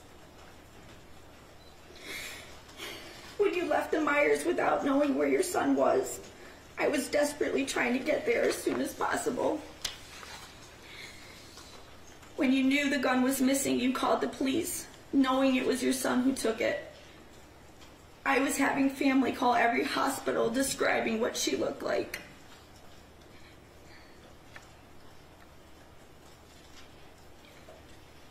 When you texted, Ethan, don't do it. I was texting Madison, I love you, please call Mom. When you found out about the lives your son took that day, I was still waiting for my daughter in a parking lot. When you questioned the reasoning on why you would do this, I was questioning if I was doing enough to find her. When you got a chance to speak with your son, seeing him alive and showing no support, I was watching families reunite with their children, waiting for my moment. When you asked him why, I was waiting for the answer onto why the last bus never came. When the police showed up at your house, you didn't understand why they were there. And I was asking police if they checked every possible location and if I could go search too. When you texted about not losing your job and you needed a lawyer, I was still calling my daughter because she came first in all parts of my life. When you could leave your house, I was still a prisoner in Myers. When you worried about what people thought of you and feeling threatened, I was learning your son threatened my daughter and fatally shot her in the head. When you drove to get your burner phones for communication, I was laying on the floor in Myers for hours crying because I forgot how to speak. When you checked into your first hotel, I was telling Madison's 11-year-old sister she was gone. When you cared more about yourself and getting alcohol and supplies, I was identifying my daughter in a medical office wishing I could take her place. While you were hiding, I was planning her funeral. And while you were running away from your son and your responsibilities, I was forced to do the worst possible thing a parent could do. I was forced to say goodbye to my Madison. We all see things different. Some prioritize and some don't. Accountability can only be given if you actually tried in the first place. As a parent, we all make mistakes. This is a normal way of life. Usually when mistakes happen, we learn from them. We try to fix it or talk it over. But continuing to make the same mistake over and over again is no longer a mistake, it's a choice. That becomes a decision. Those decisions that you made ultimately took my daughter's life. Because you decided that you didn't want to parent and listen to your son. You took the right away for me to be a mother. You do not get to decide that. You do not get those privileges. You are not above anyone.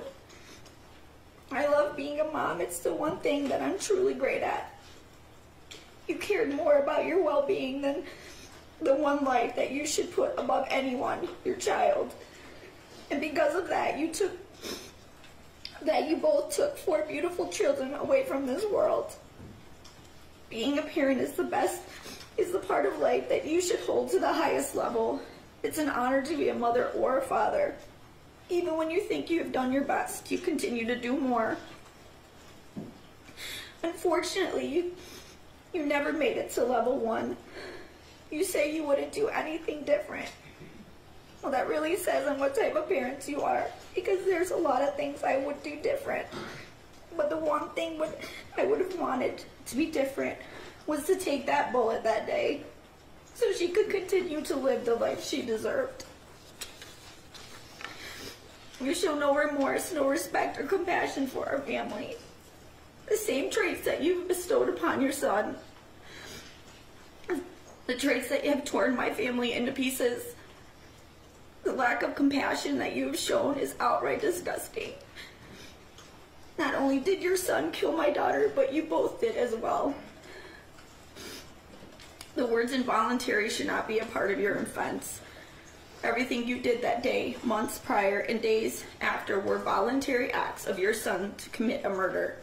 Not just one, but multiple.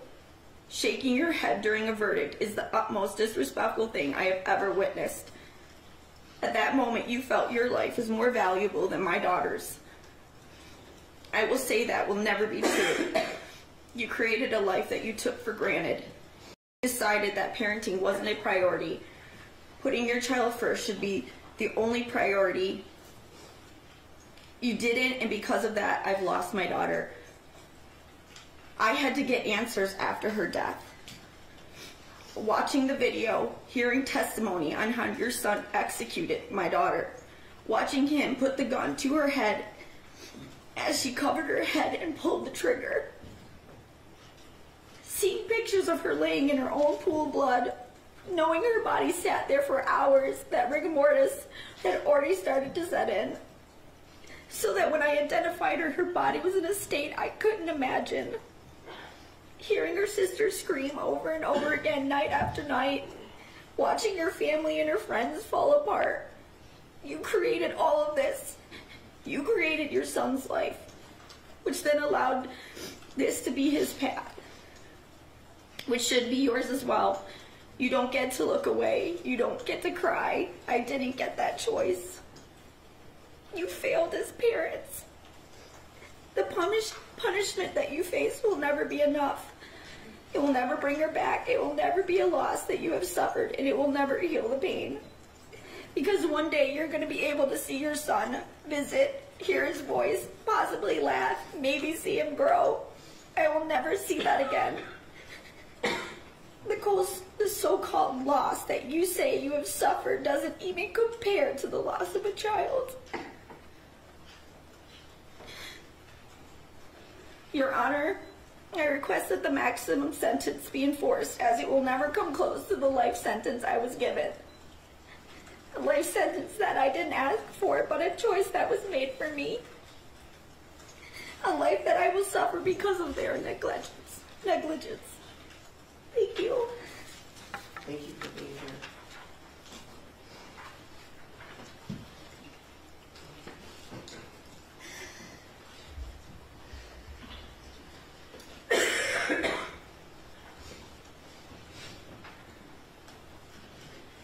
Good morning. Can you tell me your name? Yes, Jill Suave. All right, go ahead. Yes. Thank you, Honorable Judge Cheryl Matthews, for your time on this case. I know it hasn't been easy on both. Thank you also to Karen McDonald and the entire prosecution team. We appreciate your efforts. Your Honor, my trauma and devastation is hard to put to words, but I have done so in my letter to you. I would also like to mention Justin's brothers, Nathan and Clay. They are now forced to live a life without their beloved middle brother, Justin. My son Justin was the least deserving of his fate. He was the best son that any mother could pray for. Justin was brave, spending his final moments protecting a fellow student. He was hardworking, a lettered athlete, a top honor student. He was kind and inclusive to all. He was full of love and joy. His future was so very bright and full of possibilities. His passing has touched so many family members, friends, students, and the community in general. The ripple effects of both James and Jennifer's failures to act have devastated us all. This tragedy was completely preventable. If only they had done something, Your Honor, anything, to shift the course of events on November 30th, then our 4 angels would be here today, and Justin would be getting ready to celebrate his 20th birthday on the 18th of this month. If only, Your Honor, they had taken their son to get counseling instead of buying him a gun. If only they had secured that gun. If only they had spoken up that day in the counseling office.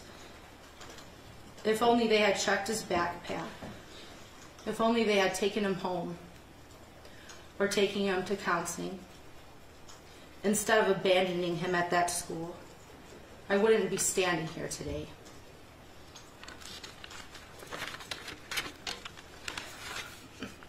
Your Honor, I don't know what's in their hearts. I'm not a mind reader. But I only know the facts of this case.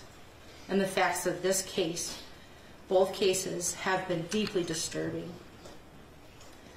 What I would like to share with the shooter's parents is an example of what love looks like between a mother and her son.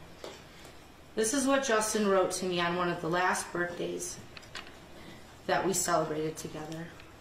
Dear Mom, words cannot describe how thankful I am for you. You have been nothing but an amazing mother for as long as I can remember. Thank you for being a role model. Thank you for showing me what it's like to never give up. You inspire me to do better each and every day. I love you so much. Love, Justin. It is devastating and heartbreaking that it doesn't appear that either of you cherished or even wanted your son. But I wholeheartedly wanted and cherished mine. You have failed your son and you have failed us all. This failure had deadly consequences that can never be undone, that can never be made right. I am asking, Your Honor, for the maximum sentence allowed. Thank you. Thank you for being here. Thank you.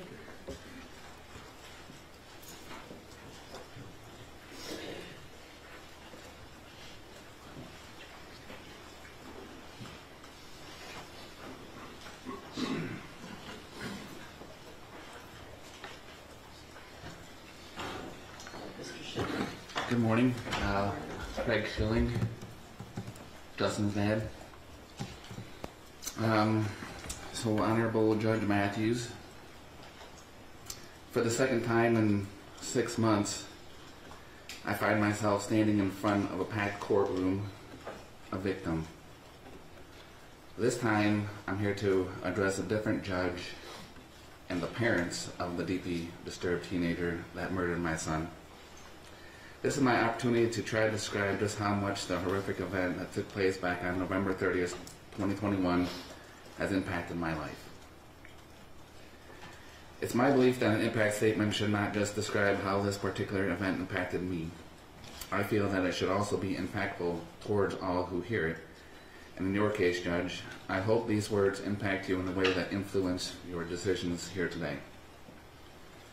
As I look around at all the lawyers, police officers, media folks, and the other victims, I can't help but ask myself, what could I possibly say that this whole scenario doesn't already say?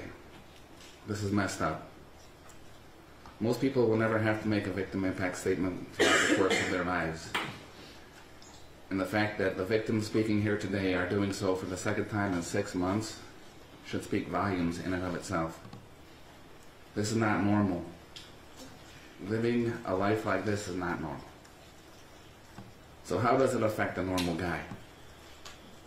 To be completely honest with you, it remains a rather difficult and uncomfortable question to answer. In my previous impact statement, I've expressed many of my day-to-day struggles, from uncontrolled emotional outbreaks to sleepless nights to not being able to focus on the normal daily tasks. Yeah, it's fair to say that I live every day with pain, anger, heartache, regret, anxiety, stress, you name it. They are all there, wreaking havoc in my once normal life. They say that time heals all wounds. Well, we're coming up on 2.5 years now, and I can assure you that the wounds are still as fresh as they were on that tragic day. And with this hole that has been left in my life still glaringly obvious, I fight every day to not lose more of myself within that very hole. I've spent the last 30 years of my life busting my butt to support a family, raise children, and try to set myself up for some peace and quiet in the golden years of life. But the unthinkable has happened. And that peace and quiet I've worked so hard for may never come to be. At least not to the degree that I've always imagined it. Literally every single aspect of my life has been affected by this tragedy. And I could spend a long time describing in detail just how it has impacted me, but it seems like it would be way easier for me to just tell you how this tragedy hasn't impacted me, because there's simply nothing on that list. Now that the verdict is out on this monumental case, I feel strongly that it has caught the attention of most parents across the country. The overwhelming facts in this case were all that was necessary to prove that James and Jennifer Crumbley not only neglected their son by failing to get the necessary mental care that was clearly needed, but also provided him the very tools necessary to carry out those heinous acts of violence. It was these very facts that allowed not just one, but 2 full juries to find both of them guilty of involuntary manslaughter. I will always maintain the opinion that the facts that were presented in these cases were strong enough to convince any jury of their guilt, and that the verdict would have been the same regardless of where the trial was held. As I have maintained throughout the course of the past couple of years, being the parent of a murdered child tends to cause you to seek out the maximum penalties allowed for each guilty verdict derived from any of the criminal charges. I think this stance is completely justified, and would be so for any parent in the same position as mine. However, this is a court of law where a person is innocent until proven guilty, and the defendant has the right to dispute the facts of the charges against them. That being said, during the course of both of these trials, I did my best to capture every word and process all the facts. This is important because there is value in these facts, not just in the thousands and thousands of man-hours invested in gathering, processing, and organizing the evidence, but also for being able to use that evidence to establish the cold, hard truth of this tragic situation, that James and Jennifer Crumbley failed in their parental responsibilities as they pertain to the shooter, who was their son. The cold truth that shows that they did nothing to address the obvious signs of the deteriorating mental state of mind clearly present within their son. And of course, the very hard truth that shows that they provided their son with exactly what he wanted to use to do what he did, and failed miserably to secure it properly. One would probably think that in order for something like this, or something of this magnitude, to even happen at all, there would have to be a ton of things that went wrong. Although there were some things that definitely went wrong that day, for several of those things, I believe that if they had been handled correctly, we wouldn't be here right now. And James and Jennifer Crumbley carried the bulk of the responsibility needed to handle those things. During their trials, the overall similarities between the two were evident, and I believe this is why they were both convicted. Numerous facts that were the same for both trials showed clearly that the parents failed their son, and ultimately the entire community. With Jennifer, the thing that resonates most is that she stated that even knowing what she knew now, she still wouldn't have changed a thing. I almost died when she said that.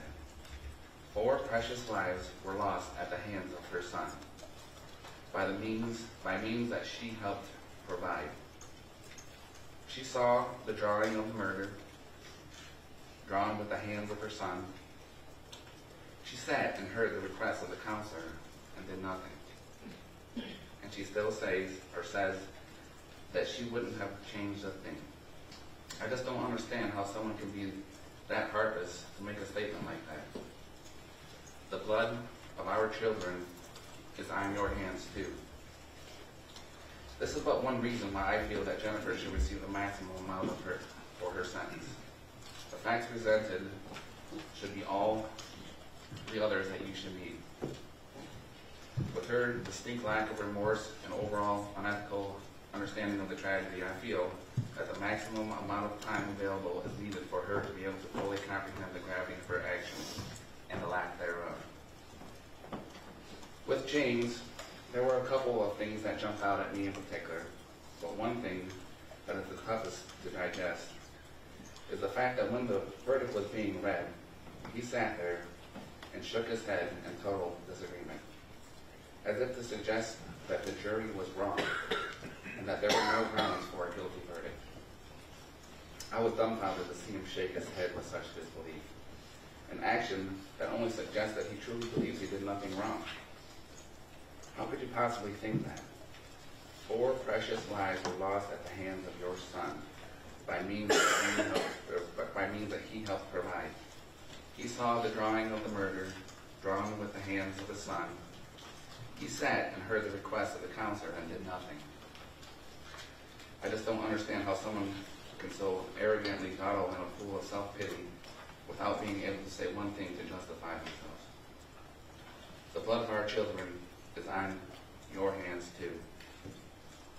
This is but one reason why I feel James should receive the maximum amount for his sentence.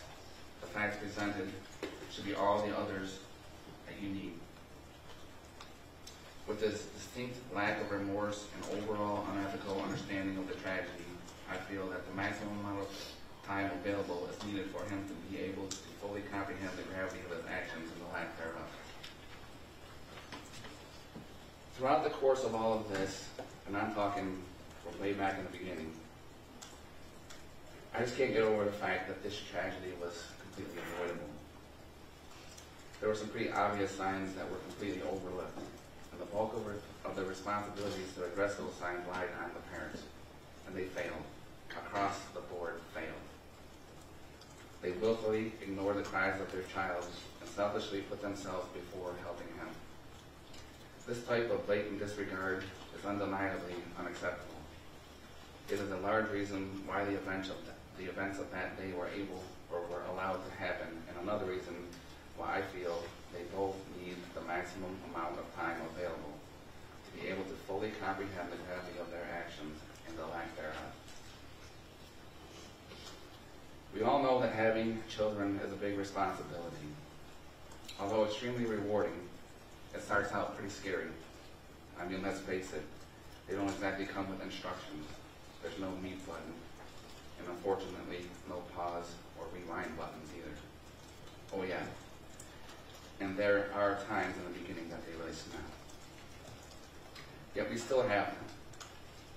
We still want that responsibility, even though it's not very clear what it all entails. But how can we accept that responsibility and not act responsibly towards that child? It doesn't add up. A child, even if he is an oopsie child, deserves the same amount of love, compassion, and care that every other child gets. A child deserves someone who is confident enough to lead by example. Because let's face it wasn't that child's choice to come into this world. You made them, and it's your responsibility to teach them how to live. It's your responsibility to set a good example. It's plain and simple, just like that, ladies and gentlemen. And the sooner we can figure that out, the better we all will be. Being a parent is hard work, but if it's done correctly, it can be the most rewarding work you ever do. There is no one that can tell you how to do it, because each child is so precious and unique. I mean, there's no other one like them in the entire world, and that says a lot. So cherish your one and onlys, and never give them up. Never give up on them. The results of doing so can be catastrophic and can affect the lives of so many other people. So I ask for you all to go home today and hug your kids and make sure they know you are there for them and make sure that they are all right. It's so crucial for the whole of our society. Thank you. Thank you, Mr. Schilling.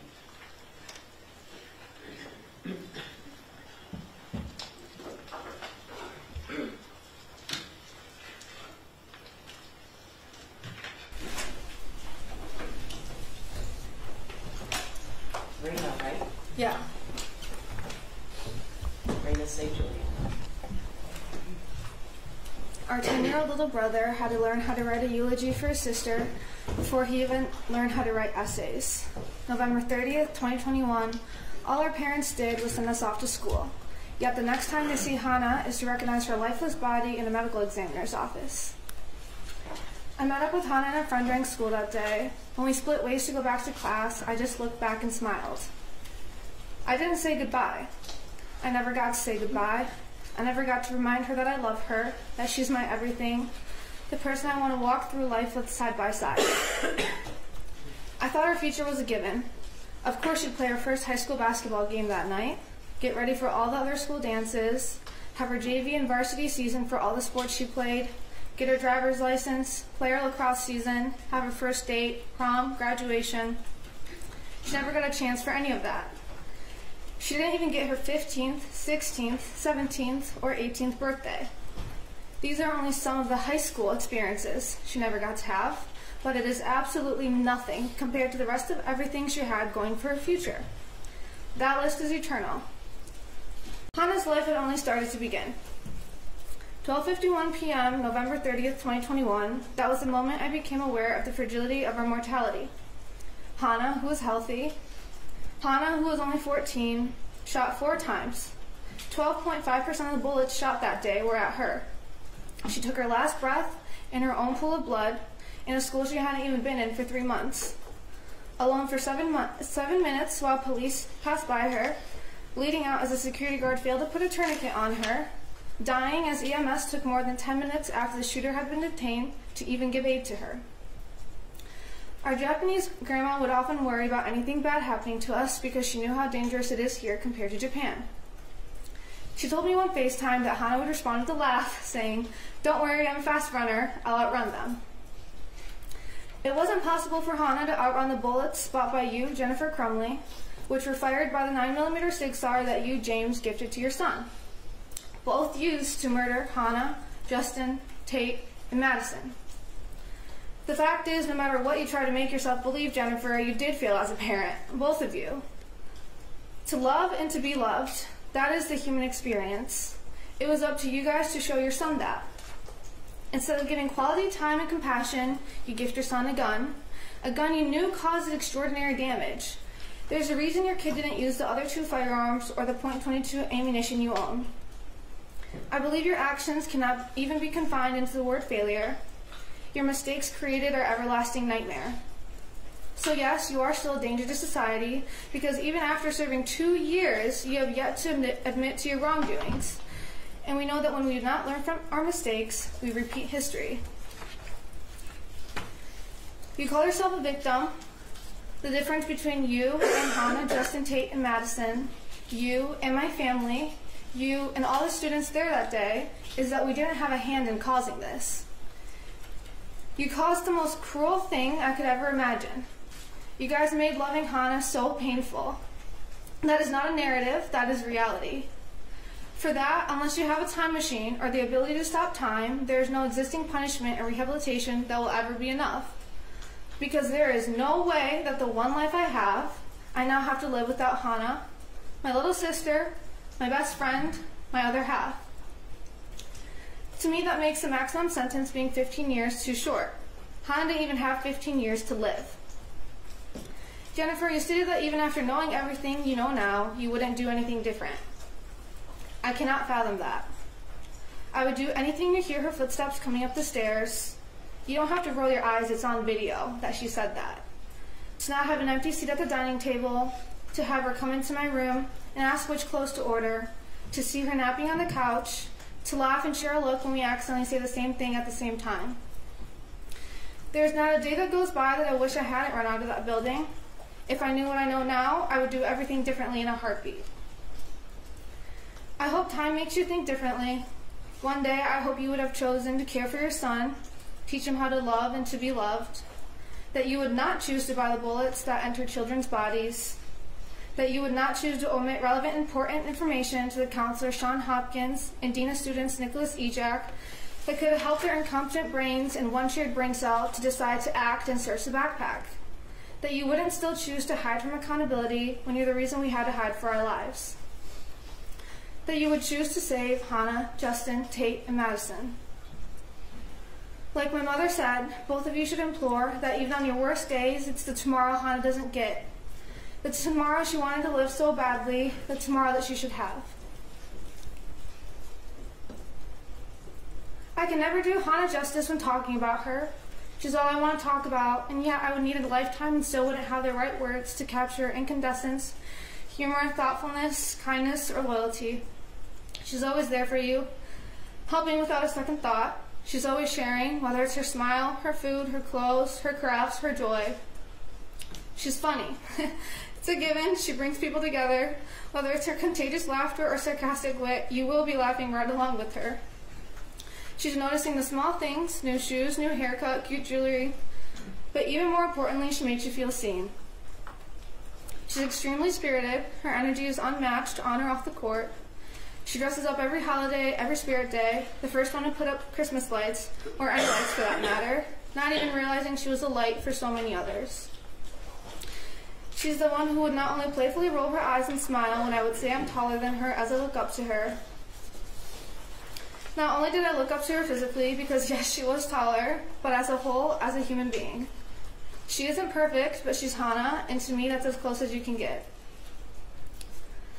I can't convey what losing Hannah has done to me. I miss her with every breath I take. I think going forward without her is something I'll never be able to fully navigate. I believe the word sad is inappropriate to use because it does nothing to capture the hurt or the way my soul shattered. I didn't know. I've never felt every atom of my body igniting from anger until Hannah was murdered. I didn't know what it was like to want to stop waking up in the morning until she wasn't here. I have never known pain that is forever until seeing Hannah in a casket. I didn't know it was possible to feel so isolated even when you're surrounded by people. I didn't know how it feels to not know yourself at all. I have no idea who I am without Hannah. She's my happy. She's my home. I look for Hannah in everyone I meet, every place I go, and it's exhausting when I'm met with disappointment every time. But it's the world. It's all the people she would have met. I grieve for them too. To have that chance of Hannah being in your life taken away from you is a tragedy in and of itself. She's more of a person than you two combined times a trillion could ever even hope to be. But when the day comes that you re-enter society in 13 years, I hope you live more like Hannah. I hope you live every moment to the fullest like Hannah. I hope you laugh every day like Hannah. And I hope you love unconditionally like Hannah. That's it. Thank you, Rena.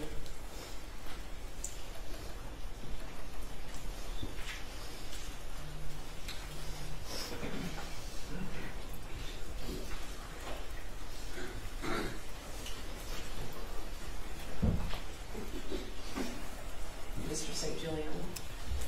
Thank you. I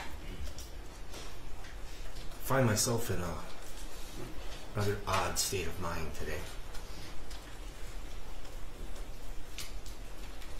Rather emotionally blank right now. Part of that is having to do this again.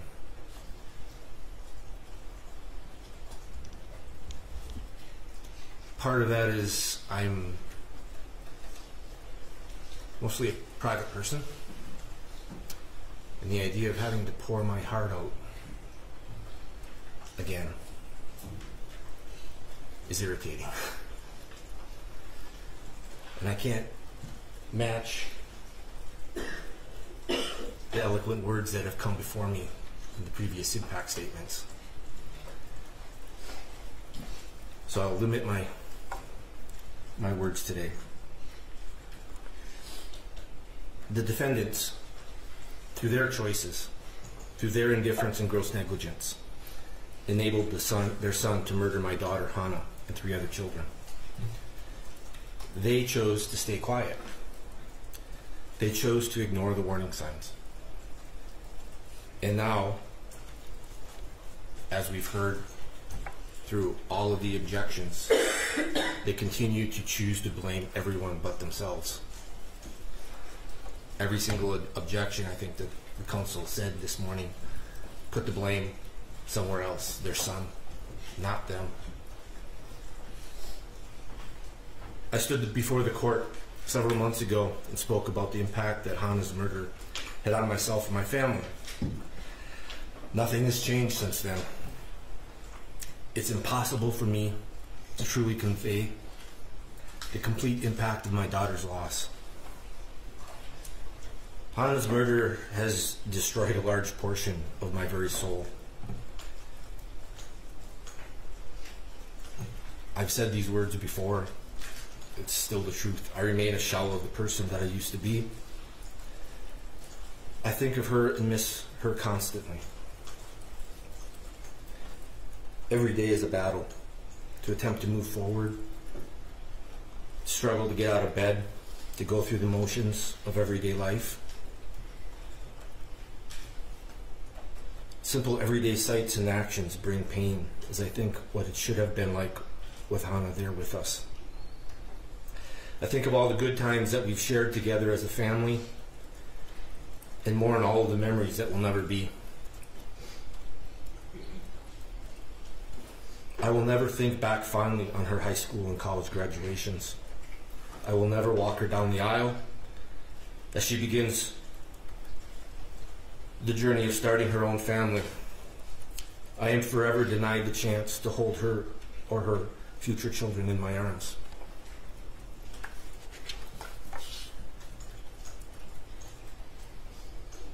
A few words describing Hannah can in no way fully capture her truly beautiful, caring soul or impart her unlimited potential. Hannah was absolutely beautiful and thoughtful person. She was always the first person to notice when someone had a problem and the first to go out of her way to offer help. She was incredibly curious and talented. She continually tried new things. She crafted homemade jewelry, tried cooking her own recipes, and played several sports. She was a record holder in track and a leader of her school volleyball and basketball teams. She also hoped to join her older sister on the lacrosse team in the spring. She had aspirations of a career dedicated to helping people. All of this is lost because of the defendant's actions and choices. My position regarding the defendant's sentencing and their future has evolved through their trials. At first, I was focused on the importance of getting a guilty verdict, to have the message conveyed to the public that this type of behavior and choices are not acceptable. I didn't have strong feelings about their sentencing. It was just something that would be determined by the system. My view, however, has changed as the defendant's level of defiance has grown. Instead of acknowledging any mistakes, they continue to show no remorse. They take no accountability. They and their lawyers continue to try to change the narrative and portray the defendants as victims of the prosecution team. They blame everyone but themselves and make threats of retribution. The facts have already been presented. The jury has found them guilty. Multiple juries have found them guilty. Hannah, Madison, Tate, and Justin are the ones who have lost everything, not the defendants.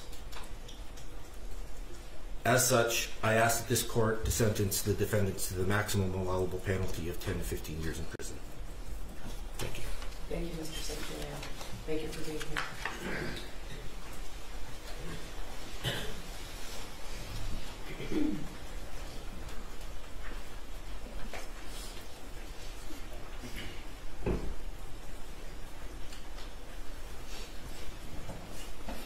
Mr. Mayor. Tate Mears' dad. First of all, Mark, Karen, the whole team, strong work. Everybody said you couldn't do it, and you did it.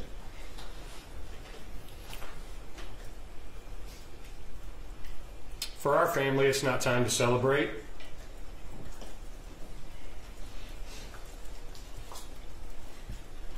This tragedy has taken an incredible toll on our family.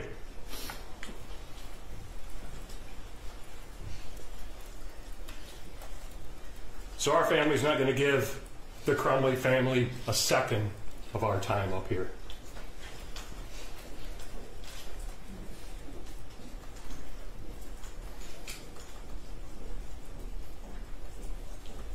It's time to turn our focus now. This is the low-hanging fruit. Now it's time to turn our focus to Oxford schools who played a role in this tragedy.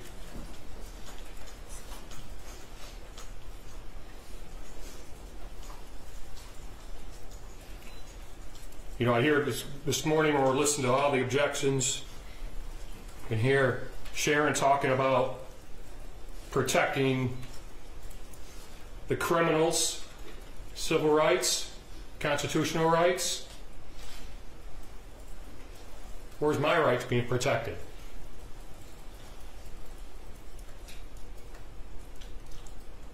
I fight for everybody in this room.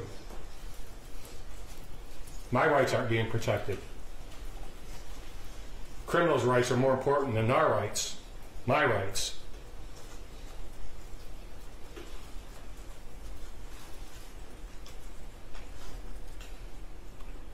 We are ready for our government to perform an investigation on this tragedy.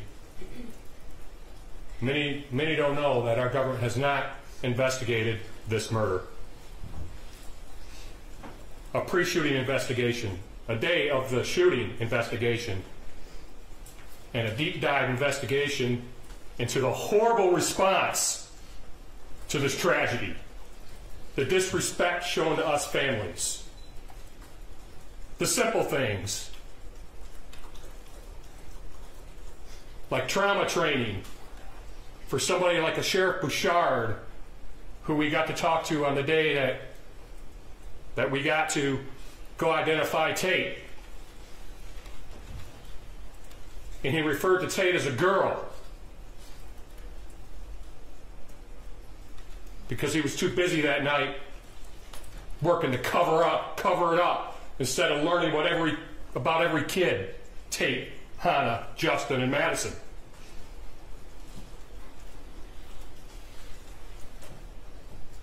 It's time for the whole truth to come out. It's time to learn from this, from the purchase of the gun to the response. That's when real change happens, is when we can look at something and we can evaluate it, apply lessons learned. That's when real change happens. So Hannah, St. Juliana's family ready for the truth? Justin Shilley's family ready to hear the truth? Nicole Baldwin's family ready to hear the truth? Tate Mears' family's ready to hear the truth. Quit denying us that. It's time to drive real change from this tragedy. Thank you, Mr. Mayor.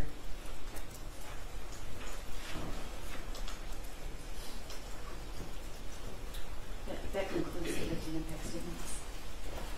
There's no one else. You're not presenting anybody else. Correct.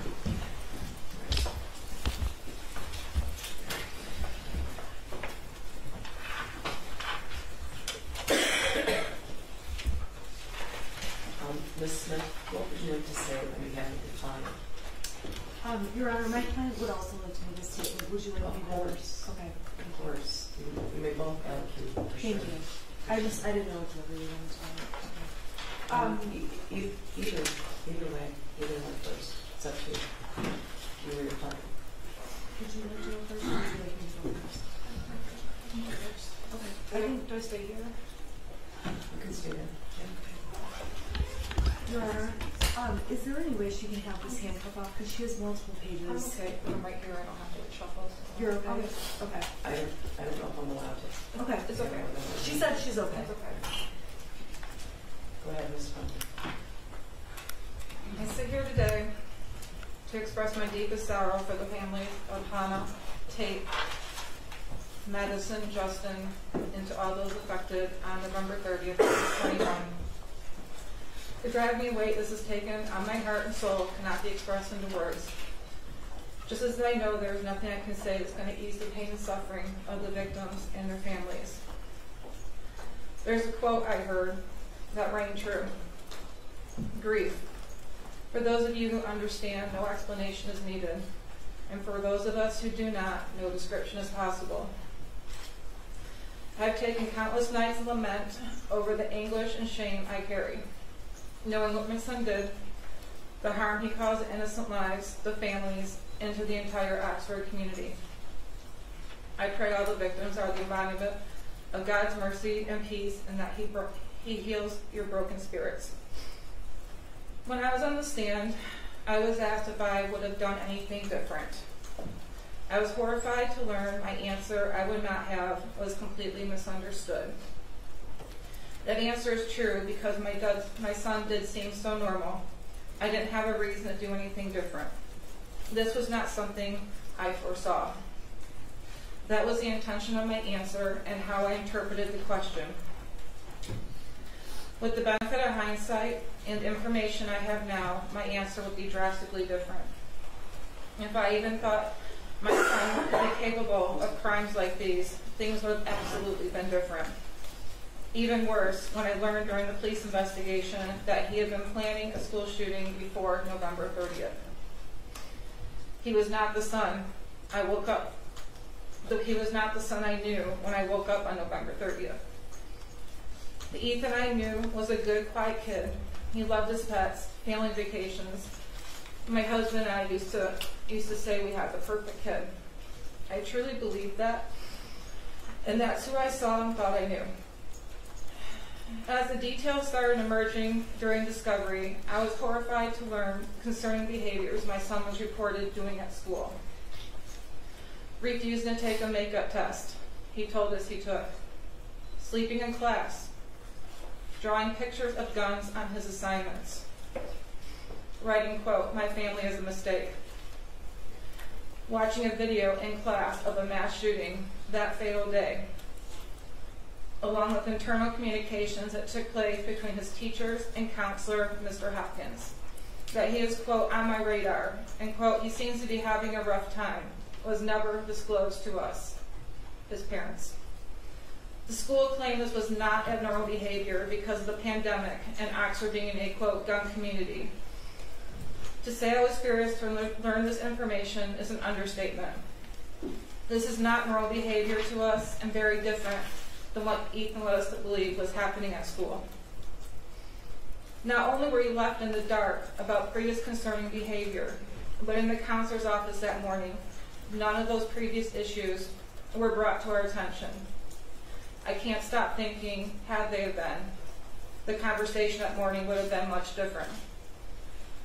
That we would have taken a deep dive into what's really been going on with my son. I wonder if Hopkins and EJAC have those same regrets too. Instead, we are led to believe, not only from Hopkins and EJAC, but from Ethan as well, that this was an isolated event. We felt confident in trusting the professional's advice to let him stay in school that day. Quote, he does not pose a threat to himself or others. It was suggested that him being around peers would probably be good. We agreed. We were never asked to take him home that day. If that was discussed as the best course of action, we would have obliged. The prosecution keeps saying we didn't give them the big picture that morning in the counselor's office. But what they failed to acknowledge is the bigger picture the school did not give us. I'm not the same person I was prior to November 30th, 2021. This tragedy has changed who I am and has taught me some very valuable lessons. It's said in suffering we gain wisdom. I've also gained God. In the quiet hours of myself, I prayed to Him about the deep impact this tragedy has had on the families and the endless pain no one should ever have to feel. For it is God who holds a true understanding of our pain. I've also learned to depend on Him for peace and strength. Alone, I'm not strong enough. I've learned that we cannot tell or predict what will happen to us in this life. One day you wake up and everything can change. We can, however, decide what happens in us, how we take it, what we do with it. And that's what really matters in the end. That's the test of living, is how we take the unimaginable, the tragedies, the raw hardships, and make them a thing of worth and beauty. I've also learned to never think this could not happen to you, and stereotype that bad kids come from bad parents. The prosecution has tried to mold us into the type of parents society wants to believe are so horrible, only a school or mass shooter could be bred from. This is a very trivial assumption to have. We were good parents. We were the average family. We weren't perfect, but we loved our son and each other tremendously. Everything we strived for was to make sure our son had the best life we could give him, to grow up with traditions and experiences we had, to be the best person he could be. I know we did our best. The love I have for our son, mixed with regret for not seeing what was ahead, weighs heavily on me. My point is, this could be any parent up here in my shoes. Ethan could be your child, could be your grandchild, your niece, your nephew, your brother, your sister. Your child can make a fatal decision, not just with the gun, but a knife, a vehicle, intentionally or unintentionally. If there's anything the general public can take away from this, is that this could happen to you too. The tragedy has taught me the true meaning of unconditional love, as I watch my parents still love and care for me wholeheartedly, no matter what has happened. If there's nothing else I can do right in life, I do still love my son unconditionally, and perhaps that is my purpose. Your Honor, I don't envy the decision we have to make today. I understand this is a novel case, and punishment expectations are high, not just from the prosecution, but from all those affected as well. The heartbreaking journey these families have endured. Hang on, I have to back up. I missed the most important. I need to cross. The most valuable piece of wisdom I gained is the power of forgiveness. To forgive the prosecution for the slander and hate against me and my husband. Ms. McDonald, Mr. Keast, I have hated you with deep anger, but hate is too heavy of a cross to carry. I need to be set free of that burden and recognize that you are people just like me, imperfect, but a child of God. I know He wants good things to happen to you, and in any conflict, whatever the circumstances, He is there loving both sides. To the victims and the families, I stand today not to ask for your forgiveness, as I know it may be beyond reach, but to express my sincerest apologies for the pain that has been caused. Your Honor, I don't envy you in the decision you have to make today. I understand that punishment expectations are high from all sides. This heartbreaking journey the families have endured is more than anyone should have to bear and acknowledge in its full depth. My time in confinement has been filled with deep remorse, regret, and grief over this tragedy. I have taken this one day at a time, trying to survive, navigate, and cope with the endless heartache, pain, and grief I feel for the families of Hannah, Justin, Madison, and Tate. I have also lost myself over my son's wrongdoing. I have been shredded by the public opinion of me, shamed as a horrible parent, pained to be a terrible person. But the worst hell I carry is my own self-judgment, remorse, and deep regret. I've been criticized I don't show emotion. I'm unsympathetic. I don't cry enough. But alone I grieve. And if you were to look into me internally, you'd find I've died on the inside. I will be in my own internal prison for the rest of my life. Your Honor, I ask you to take consideration that I have been locked in a cell 23 hours a day, essentially in solitary confinement, for over 28 months, and that the court finds a fair and just sentence for me. Thank you. Do you have to address the court? Yes, Your Honor, thank you. Your Honor, as I pointed out in my sentencing memo, this was a no-win case. When we walked in the door, there are no winners here. Every single person just won the here. Agreed. And there's also no limit on the amount of sadness, grief, and horrific emotions that are felt across the board in this case. And when Mrs. Crumbley does express remorse, when she expresses sadness, there's a tendency, and there has been a tendency, for people to say she's shifting from sadness to the victims and putting it on herself. She's not doing that. There's an abundance of sadness. There's enough sadness to go around for all of the victims, for Mrs. Crumbley, for everyone involved in this case. It's not surprising that the victims have come in and obviously want the maximum sentence. There has been a narrative throughout this case that they believe is true. And this court knows that there is other information that was not a part of this case. And I believe this court knows the defense was hugely hamstrung, and I think the court was pained at times over what to do. I guess I'm not sure what you mean. I'm talking about not being able to call the medical professionals, not being able to call the shooter to the stand, not being able to cross-examine on various pieces of evidence. I'm not convinced the shooter would have helped you. Okay, well, all of those are obviously issues, but there were things that hamstrung the defense. And I do believe the forensic records? I do believe the shooter would have helped, and I do believe the forensic records would have helped. And I understand the court has already ruled on that. I understand that. I think the tendency, though, after hearing the narrative that has been made public, has been to make Jennifer Crumbley sound like a monster, to vilify her, to make her sound like a horrible mother, an evil person. And the truth is, it's an effort to put her in a category of other, to say this is not something that could happen to any of us. And it is. It is something that could happen to any of us. And people fail to realize what the sentencing memo shows the court through numerous letters of support, that Mrs. Crumbley does have a kind heart. She does have compassion. She has spent night after night crying, not for only herself and her son, but also for the victims and for what her son did and what she will live with, knowing he did, and what she missed all the years forward.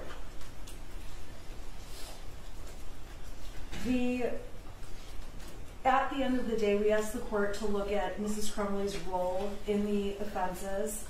We asked the court to consider that while she did not oppose having a gun in the home, she was not the person who was responsible for storing the gun and believed it was being stored properly and that it was locked. Mrs. Crumbley obviously testified, and all of the evidence at trial showed she believed there was a string lock, a cable lock placed on the gun, on the weapon. I don't mean to interrupt you, but that has really troubled me from your sentencing memo, because you spent a lot of time talking about the fact that she didn't know anything about the gun. She didn't lock it. She wasn't responsible for it. But at one time, she was texting her husband to see whether or not he got the gun and how much it was. She posted pictures of it as her son's Christmas present. She shot the gun. And I don't know if you're aware of this. I don't know if either side was aware of this, but the first jury determined that there was a claim that the gun was the responsibility solely of defendant James Crumbley. And Mrs. Crumbley testified that when she returned from the range with the shooter on November 27th, it was the defendant James Crumbley who was responsible for the 6-hour retrieve from the car and was supposed to keep it safe. The first jury recognized that the GPS admitted in the case shows that even prior to the defendant James Crumbley returning to the house, the shooter was videotaping the unlocked Sig Sauer in the kitchen of the home. So that's not true. That's not true. She also testified that a key to the cable lock was kept in a beer stein in the kitchen, but it's clear that the cable lock was clearly never opened. Your Honor, first of all, the jury's finding about the timing of the GPS and when the gun video was made is not correct. The evidence at trial did not support that. We know that's not correct. Mrs. Crumbley left the gun in the car so that James Crumbley could put the gun in the house and store it correctly. Mrs. Crumbley, there were multiple cable locks in that house because there was more than one cable lock. There was not just the cable lock that was on the Sig Sauer. There was more than one. I didn't recall that. There were not more than one found, but whatever Ethan Crumbley did with the cable lock from the Sig Sauer, we don't know. The gun wasn't locked. Your Honor, factually, during Mrs. Crumbley's trial, it was not proven that the gun was not locked. I don't know what happened at James Crumbley's trial. You know about his statements. The gun was never locked. Whose statements? Mr. Crumbley's statements. Mr. Crumbley and Mrs. Crumbley talked about how the gun had been locked. In all of the evidence I saw. Well, Your Honor, obviously we have factual disputes. Go on. I don't think the evidence has shown that she had no involvement with the gun. I'm not saying no involvement. I said she supported the gun. She didn't object to the gun. But when it came down to it, probation writes in her narrative that she taught her son how to use the gun, and it's very obvious watching the evidence in the trial that she was not the one teaching him how to use the gun. There's no evidence that she taught him how to use the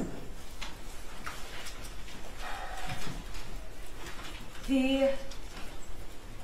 When Mrs. Crumbley spoke, she acknowledged what the testimony was at trial about all of the different things that she wished had come to her attention from the school employees. And the prosecutor's office has said that the proposal the defense has made regarding Mrs. Crumbley is a slap in the face. And what's truly a slap in the face, not only to the victims in this case, but also to the Crumbleys, is how much the Oxford schools did fail the Crumbleys and all the victims. Because if Mrs. Crumbley had been presented any of those 5 things, things would be different and we would probably not be here today. I am asking this court, I know the court of public opinion is running high right now. Emotions are running very high. There are many, many complicated issues with this case. It is a dynamic and different case than most cases. Mrs. Crumbley does have a good heart. This is a woman who had no felony history. She's a working mom who was very busy, did have a hobby. I don't think there's anything wrong with this thing.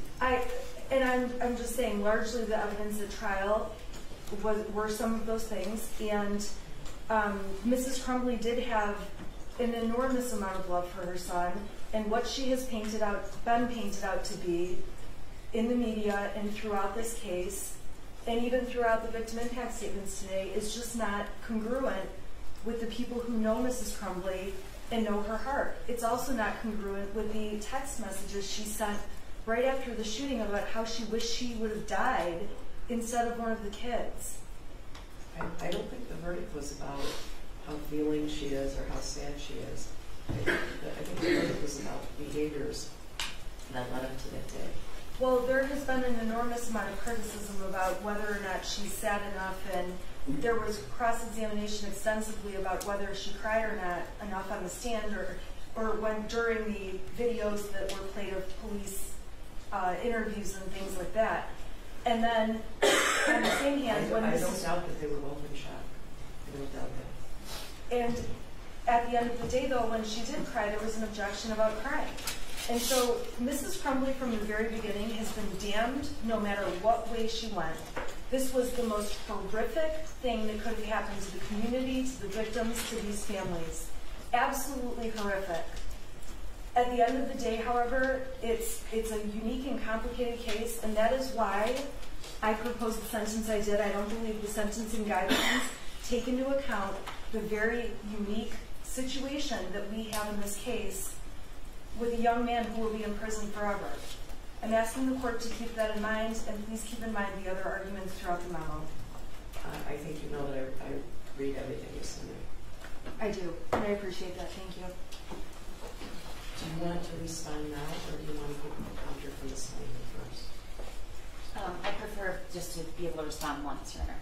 Are you okay with that? That's fine, Your Honor. Would you like to address the court, or would you like the client to address the court first? Would you like to address the court, James? I would. Yes, Your Honor. Mr. Crumbley will address the court. For the record, he does have something typed out that I typed out for him, so it was bigger and easier for him to read, Your Honor. You can't read. No, she said she cannot tell them to go. Let's He would, Your Honor, there was some confusion about whether or not he could get his second handcuff off. I was just clarifying. The court said she cannot tell the sheriff's office. Does he have to keep on handcuffed? Yes. I was just clarifying, Your Honor. Thank you.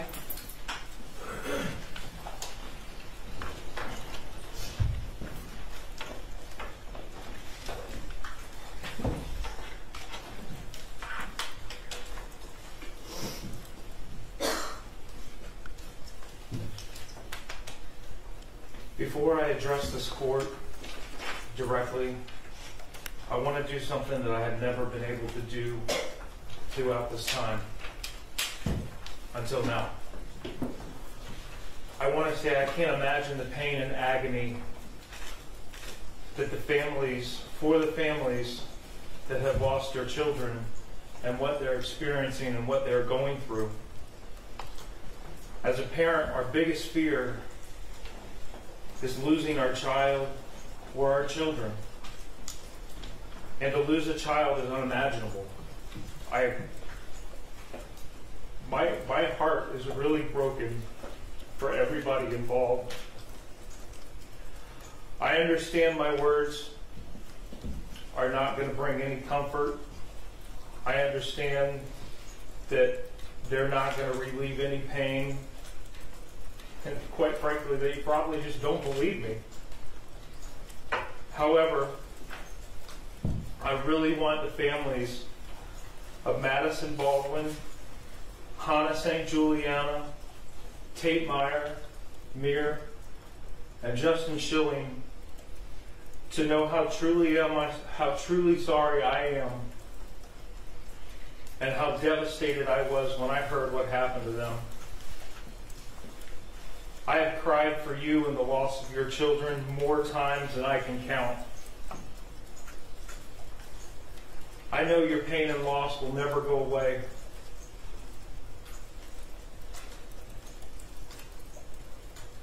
Part of you will be missing forever.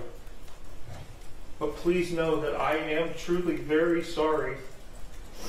I am sorry for your loss as a result of what my son did. I cannot express how much I wish that I had known what was going on with him or what was going to happen. Because I absolutely would have done a lot of things differently.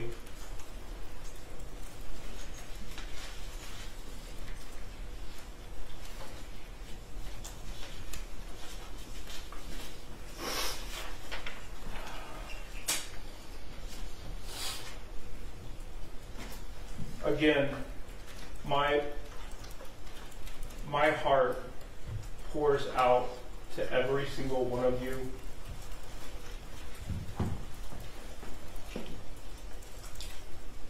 It really does. Judge Matthews, I'm not gonna overdo a lot of things that were already said. But I know the full amount of pressure that you have on you and the responsibility that has been placed on you throughout this case. I have the utmost respect for you, and I'm simply going to ask that you sentence me in a fair and just way. You presided over my trial and heard the evidence that was presented against me. You know that what my son did,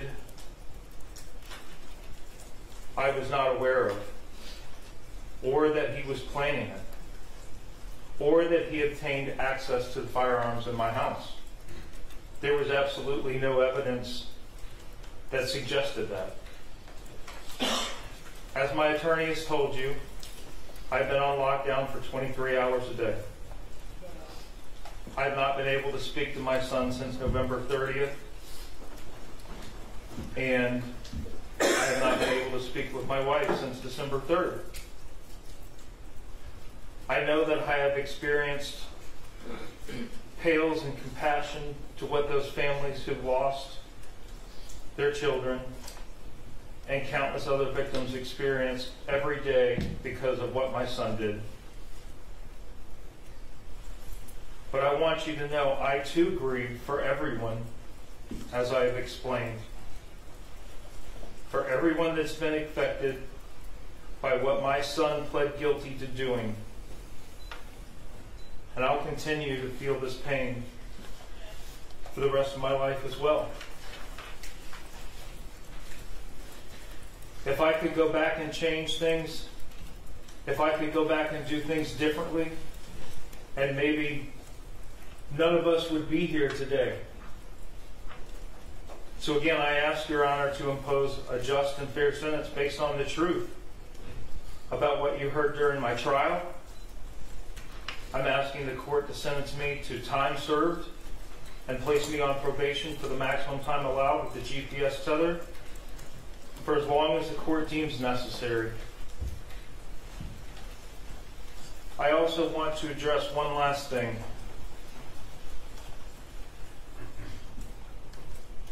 And that's to what Tate Mears' dad said. It is time that we all know the truth. We have been prohibited from telling the whole truth. The whole truth has not been told. And I'm with you, Mr. Meir. I too want the truth. Because you have not had it. You have not had the truth at all. The truth has not been presented to you. Thank you. Mr. Crumbley. Ms. Lehman, are you wanting to speak? Go ahead. Thank you, Your Honor. Ms. Lehman. Thank you, Your Honor. I did submit a sentencing memorandum, Your Honor. I'm not going to belabor the points that I made in my memorandum, as I do believe that it was thorough. However, I do want to note for the court that, especially in statements that have been made about James, that he lacks remorse, that he doesn't feel bad, that he's trying to put off responsibility on everyone but himself, that he's allegedly made threats toward the elected prosecutor. Your Honor, in some of the same calls that the prosecution has tried to use and has quoted in their own sentencing memorandum and attached as exhibits to their memorandum, as I noted in my sentencing memorandum, Your Honor, James also said in those very same calls that he wished that he had known what his son was capable of. That if he had known, if he had been made aware of these things, if he had known that his son had obtained access to a firearm, that maybe he could have saved the 4 children's lives.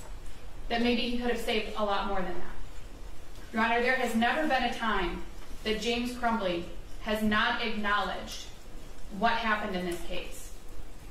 He has felt horrific grief for not only the families, but for the people who have been affected. He's grieved for himself, for his own child. And while that may not be something that is a popular statement to make, He's grieved for the child that he believed he had, not the child who pled guilty, but the child that he believed he had on the morning of November 30th when he dropped his son off at school. James could not have predicted what his son was going to do that day. He couldn't have predicted because he didn't know that it was going to happen. As James said, Your Honor, you sat through the trial, Judge. You heard the evidence that was presented. You also know that there was no indication given in the evidence presented that James had knowledge of what his son was planning. That James didn't know that his son had been accessing that firearm unsupervised, or that he had access to the firearm unsupervised. Judge, you heard that that firearm was stored legally at the laws at the time, in November of 2021.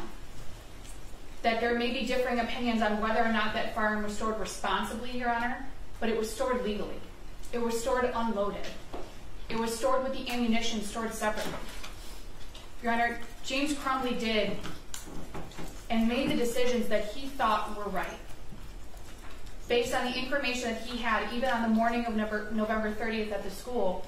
You've heard multiple times that James had no knowledge of what his son was intending to do later that day. That even the school officials, the people who were trained, they talked about the special training that they had during trial. Even those individuals said that they did not believe that James's son was a threat to other people. That they had concerns about his sadness, Your Honor.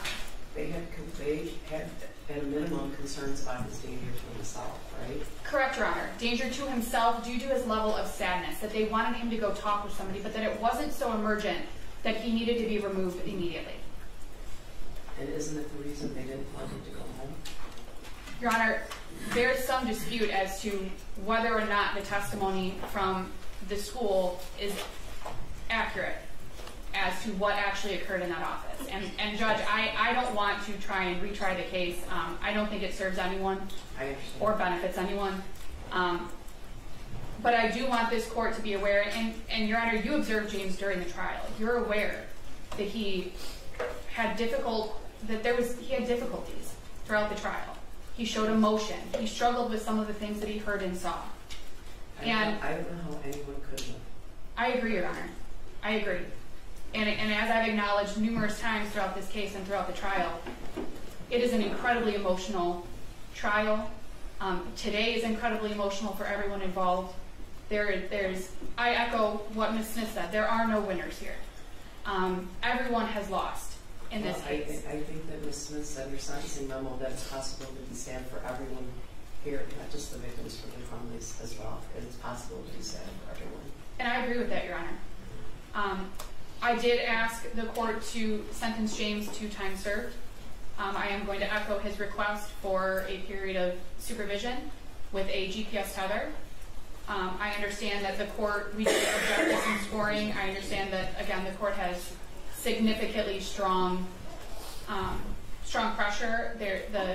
The emotions run high in this case, Your Honor. I don't envy what you have to do. However, I am asking that you consider my request. Thank you, Your Honor. Thanks.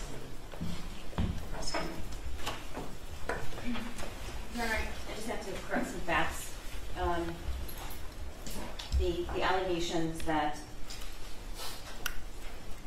Jennifer and James Crumbley were left in the dark just are not true, and the evidence at trial does not show that. The evidence presented at trial that as late back as March the 9th, 17th, and the 20th, text messages about from their son to Jennifer Crumbley that he was seeing things. In April, his text messages to his friends indicate he asked for help. His mother laughed at him. April 29th, Jennifer told his friend's mother that he was depressed. There were multiple visits to the gun range. There was 2 guns purchased for him. The Crumbleys were aware that he was struggling in school, and that they had a rather, I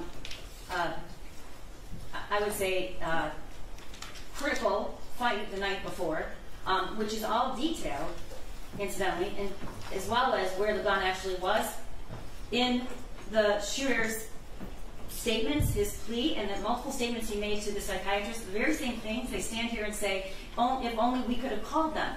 Well, calling those individuals would have resulted in all of the claims that's inconsistent with what he said, and it's inconsistent with what the psychiatrist testified to in the Miller hearing. So I had no intention of addressing this, but it was brought up, so I feel as if I have to, and I have a duty to do so. They were concerned. The evidence showed that. They were very concerned. They were concerned about the drawing, and they were concerned based on the fact that they were called to school. Jennifer Crumbley's own statements acknowledges she was called to the school. They wanted him to get help.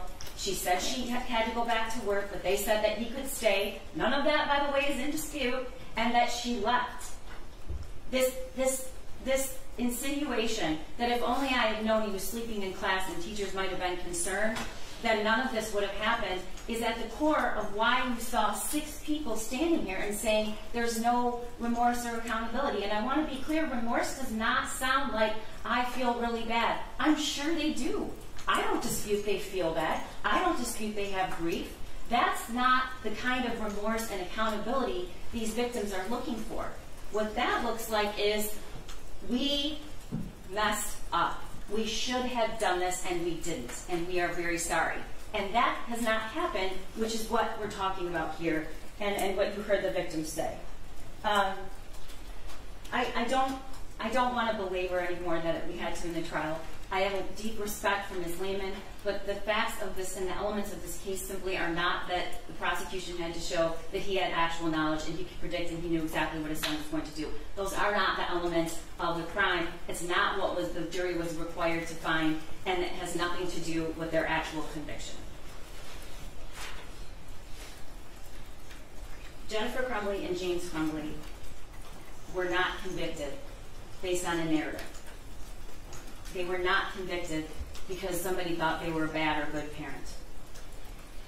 Those 2 trials involved multiple motions and objections over evidence that the court sustained. We did not allow the jury to present the information about Jennifer Crumbley that her lawyer made a strategic decision to in the middle of the trial, say open the door, you can bring it all in, was not due to the prosecution's requests or actions. But you can't seek to exclude evidence and then allow somebody to testify to an inconsistent with the evidence. The last thing I want to say is there is case law that the court's aware of about what the court can consider in fashioning a proportional sentence. And we don't give power or authority to victims to decide or render verdicts, with good reason. But we should not, and we cannot, sanitize their pain or the weight of the impact or chalk it up to it's emotionally charged, as if everything that's happened here is because people sitting here are too emotional and they pressure people, because that just simply isn't true. And not only should you consider the weight and the impact of the defendant's actions and inactions, you are required to, pursuant to the case law. It is one of the factors to consider, the severity and the impact of the crime. We've heard a lot about it's not what happened in the school. And while I understand that the negligence, the gross negligence that occurred happened before what happened in that day when he left that bathroom and started firing the 9mm and killing 4 kids. I understand that. But it is absolutely about what James and Jennifer did and what they didn't do, and the gross negligence that caused those acts. This is what it looks like. This is what it looks like. When 2 parents have the ability and are in the best position and have the most knowledge and need to protect other kids, and they do nothing. This is what it looks like. They do nothing, and then they come here today, and they claim they're victims of the school, of the prosecution, of the emotional tensions of public opinion. But there were 2 long and rigorous and detailed trials that included multiple victims and witnesses who testified under oath with hundreds of exhibits presented to the juries, with the safeguard of this court allowing what they could see and what they couldn't see, and they were defended by 2 attorneys aptly and vigorously. That is what this conviction is about. And when fashioning a sentence, it is absolutely critical that you listen and consider the impact of what that gross negligence cost. So we're asking you to exceed the guidelines, because I believe all of the factors pursuant to the case law, with the necessary consideration of the impact of these crimes, justifies you to do. We're asking you, the people are asking you, Your Honor, to consider the devastating impact of their gross negligence that was foreseeable. Help me. Blood everywhere. The world is dead. All the while, a 9mm had just been purchased for him, and 50 rounds of ammunition. Both things can be true, Your Honor. You can fashion a proportionate sentence, but not ignore the unimaginable loss and a grief that these parents are enduring. Because they will never get back another moment with Tate, or Hannah, or Justin, or Madison. And this is what it looks like. Thank you. Thank you. I guess I would like to say briefly to the families, considering your immeasurable grief, it's completely understandable to hate everything associated with these proceedings. I spent both trials looking out at all the family members, and I wondered to myself, I was looking straight on at Mr. St. Juliana, whether or not he'll ever smile again. And that's very difficult. I'm very aware of my job in this situation, very aware of my job, to not be swayed by public opinion, by media, by any of those different things. I can't and will not pretend to understand the pain the families are experiencing, but I did sit through these trials with you. I saw what you saw. I heard what you heard. So I can and will offer my deepest and most sincere condolences for your unfathomable losses. It's as I just said, it's not my role. It's not the role of the court system to make an example of the defendants. However, it is a goal of sentencing to act as a deterrent. These charges are not jury edicts about gun ownership or keeping a gun in a private home. All of the jurors in both trials agreed that they understood that. Parenting is a complex job.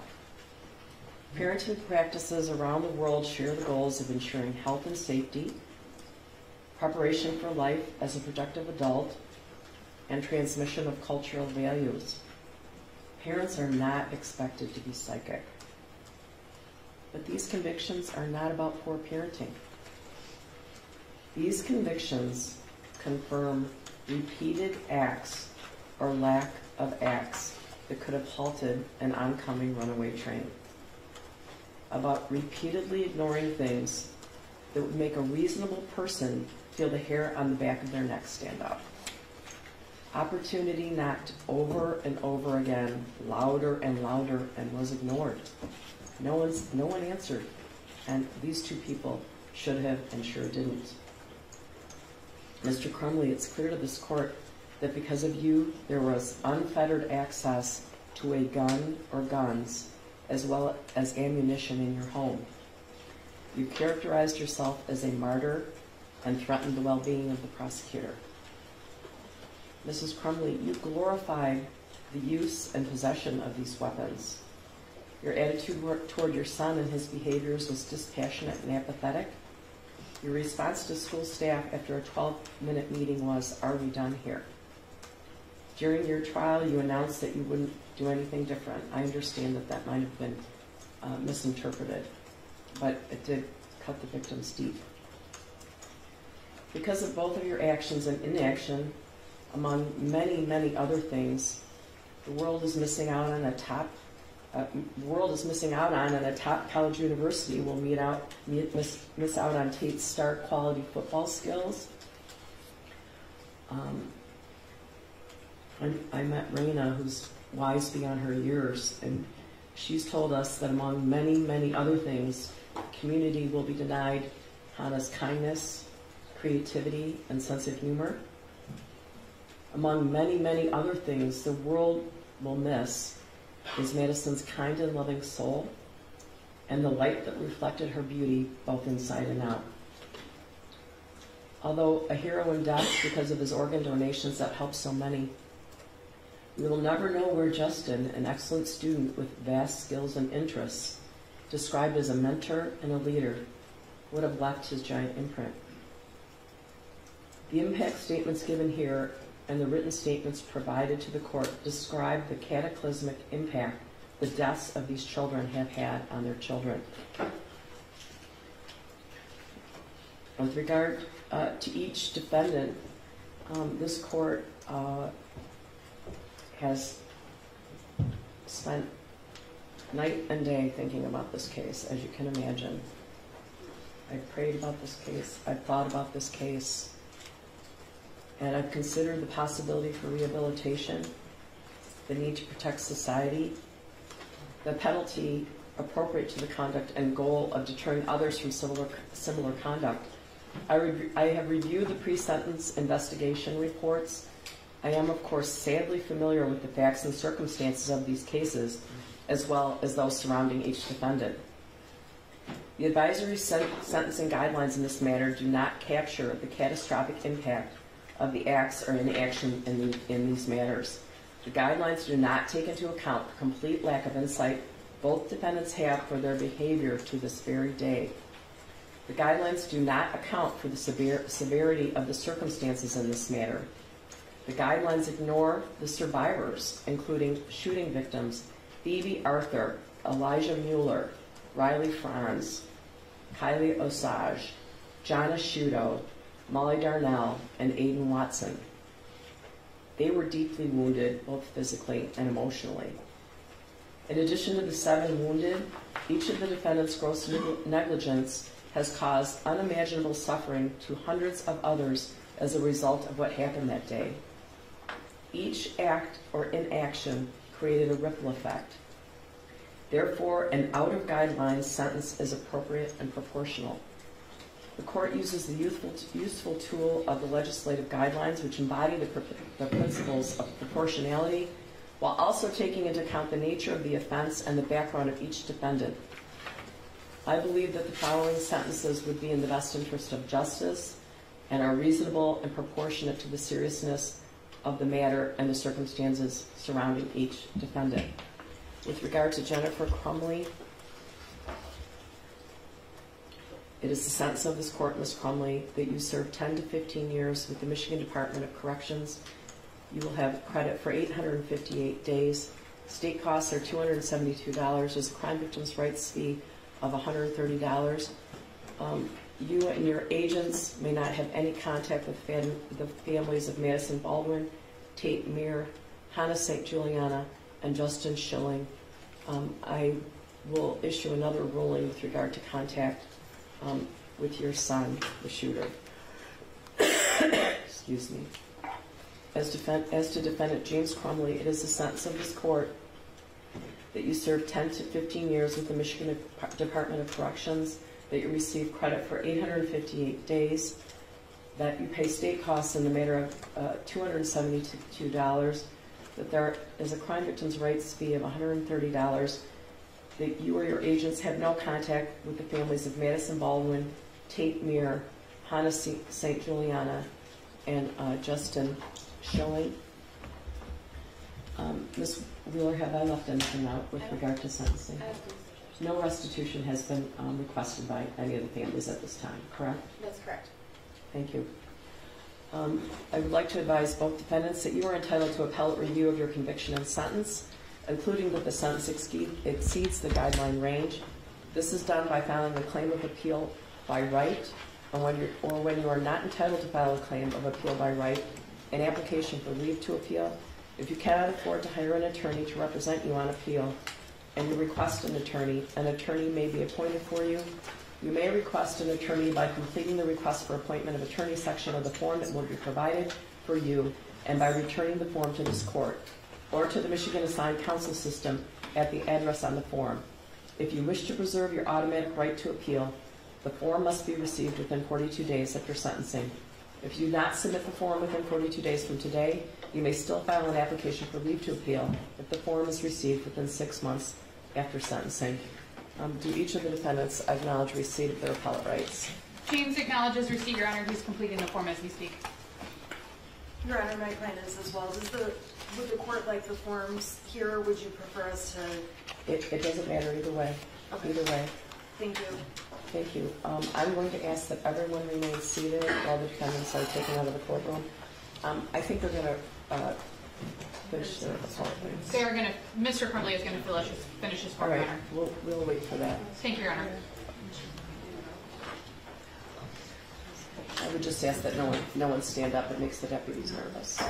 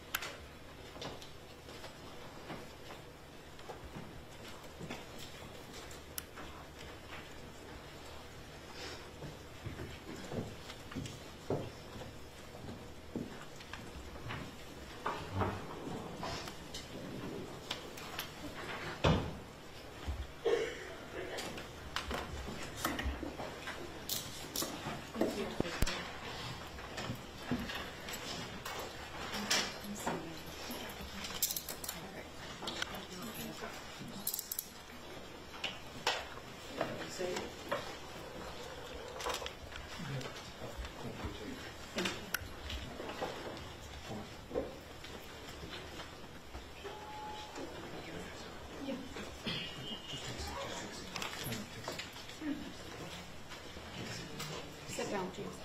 Sit down.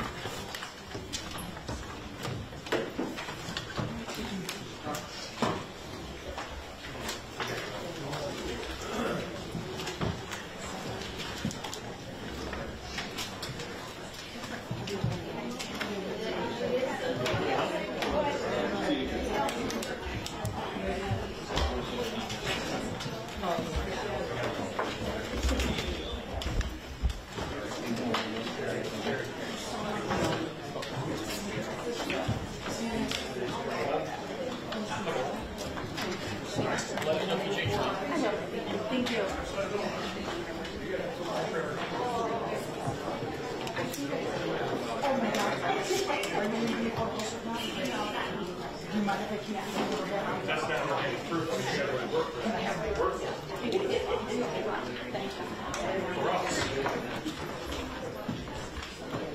you. Thank you.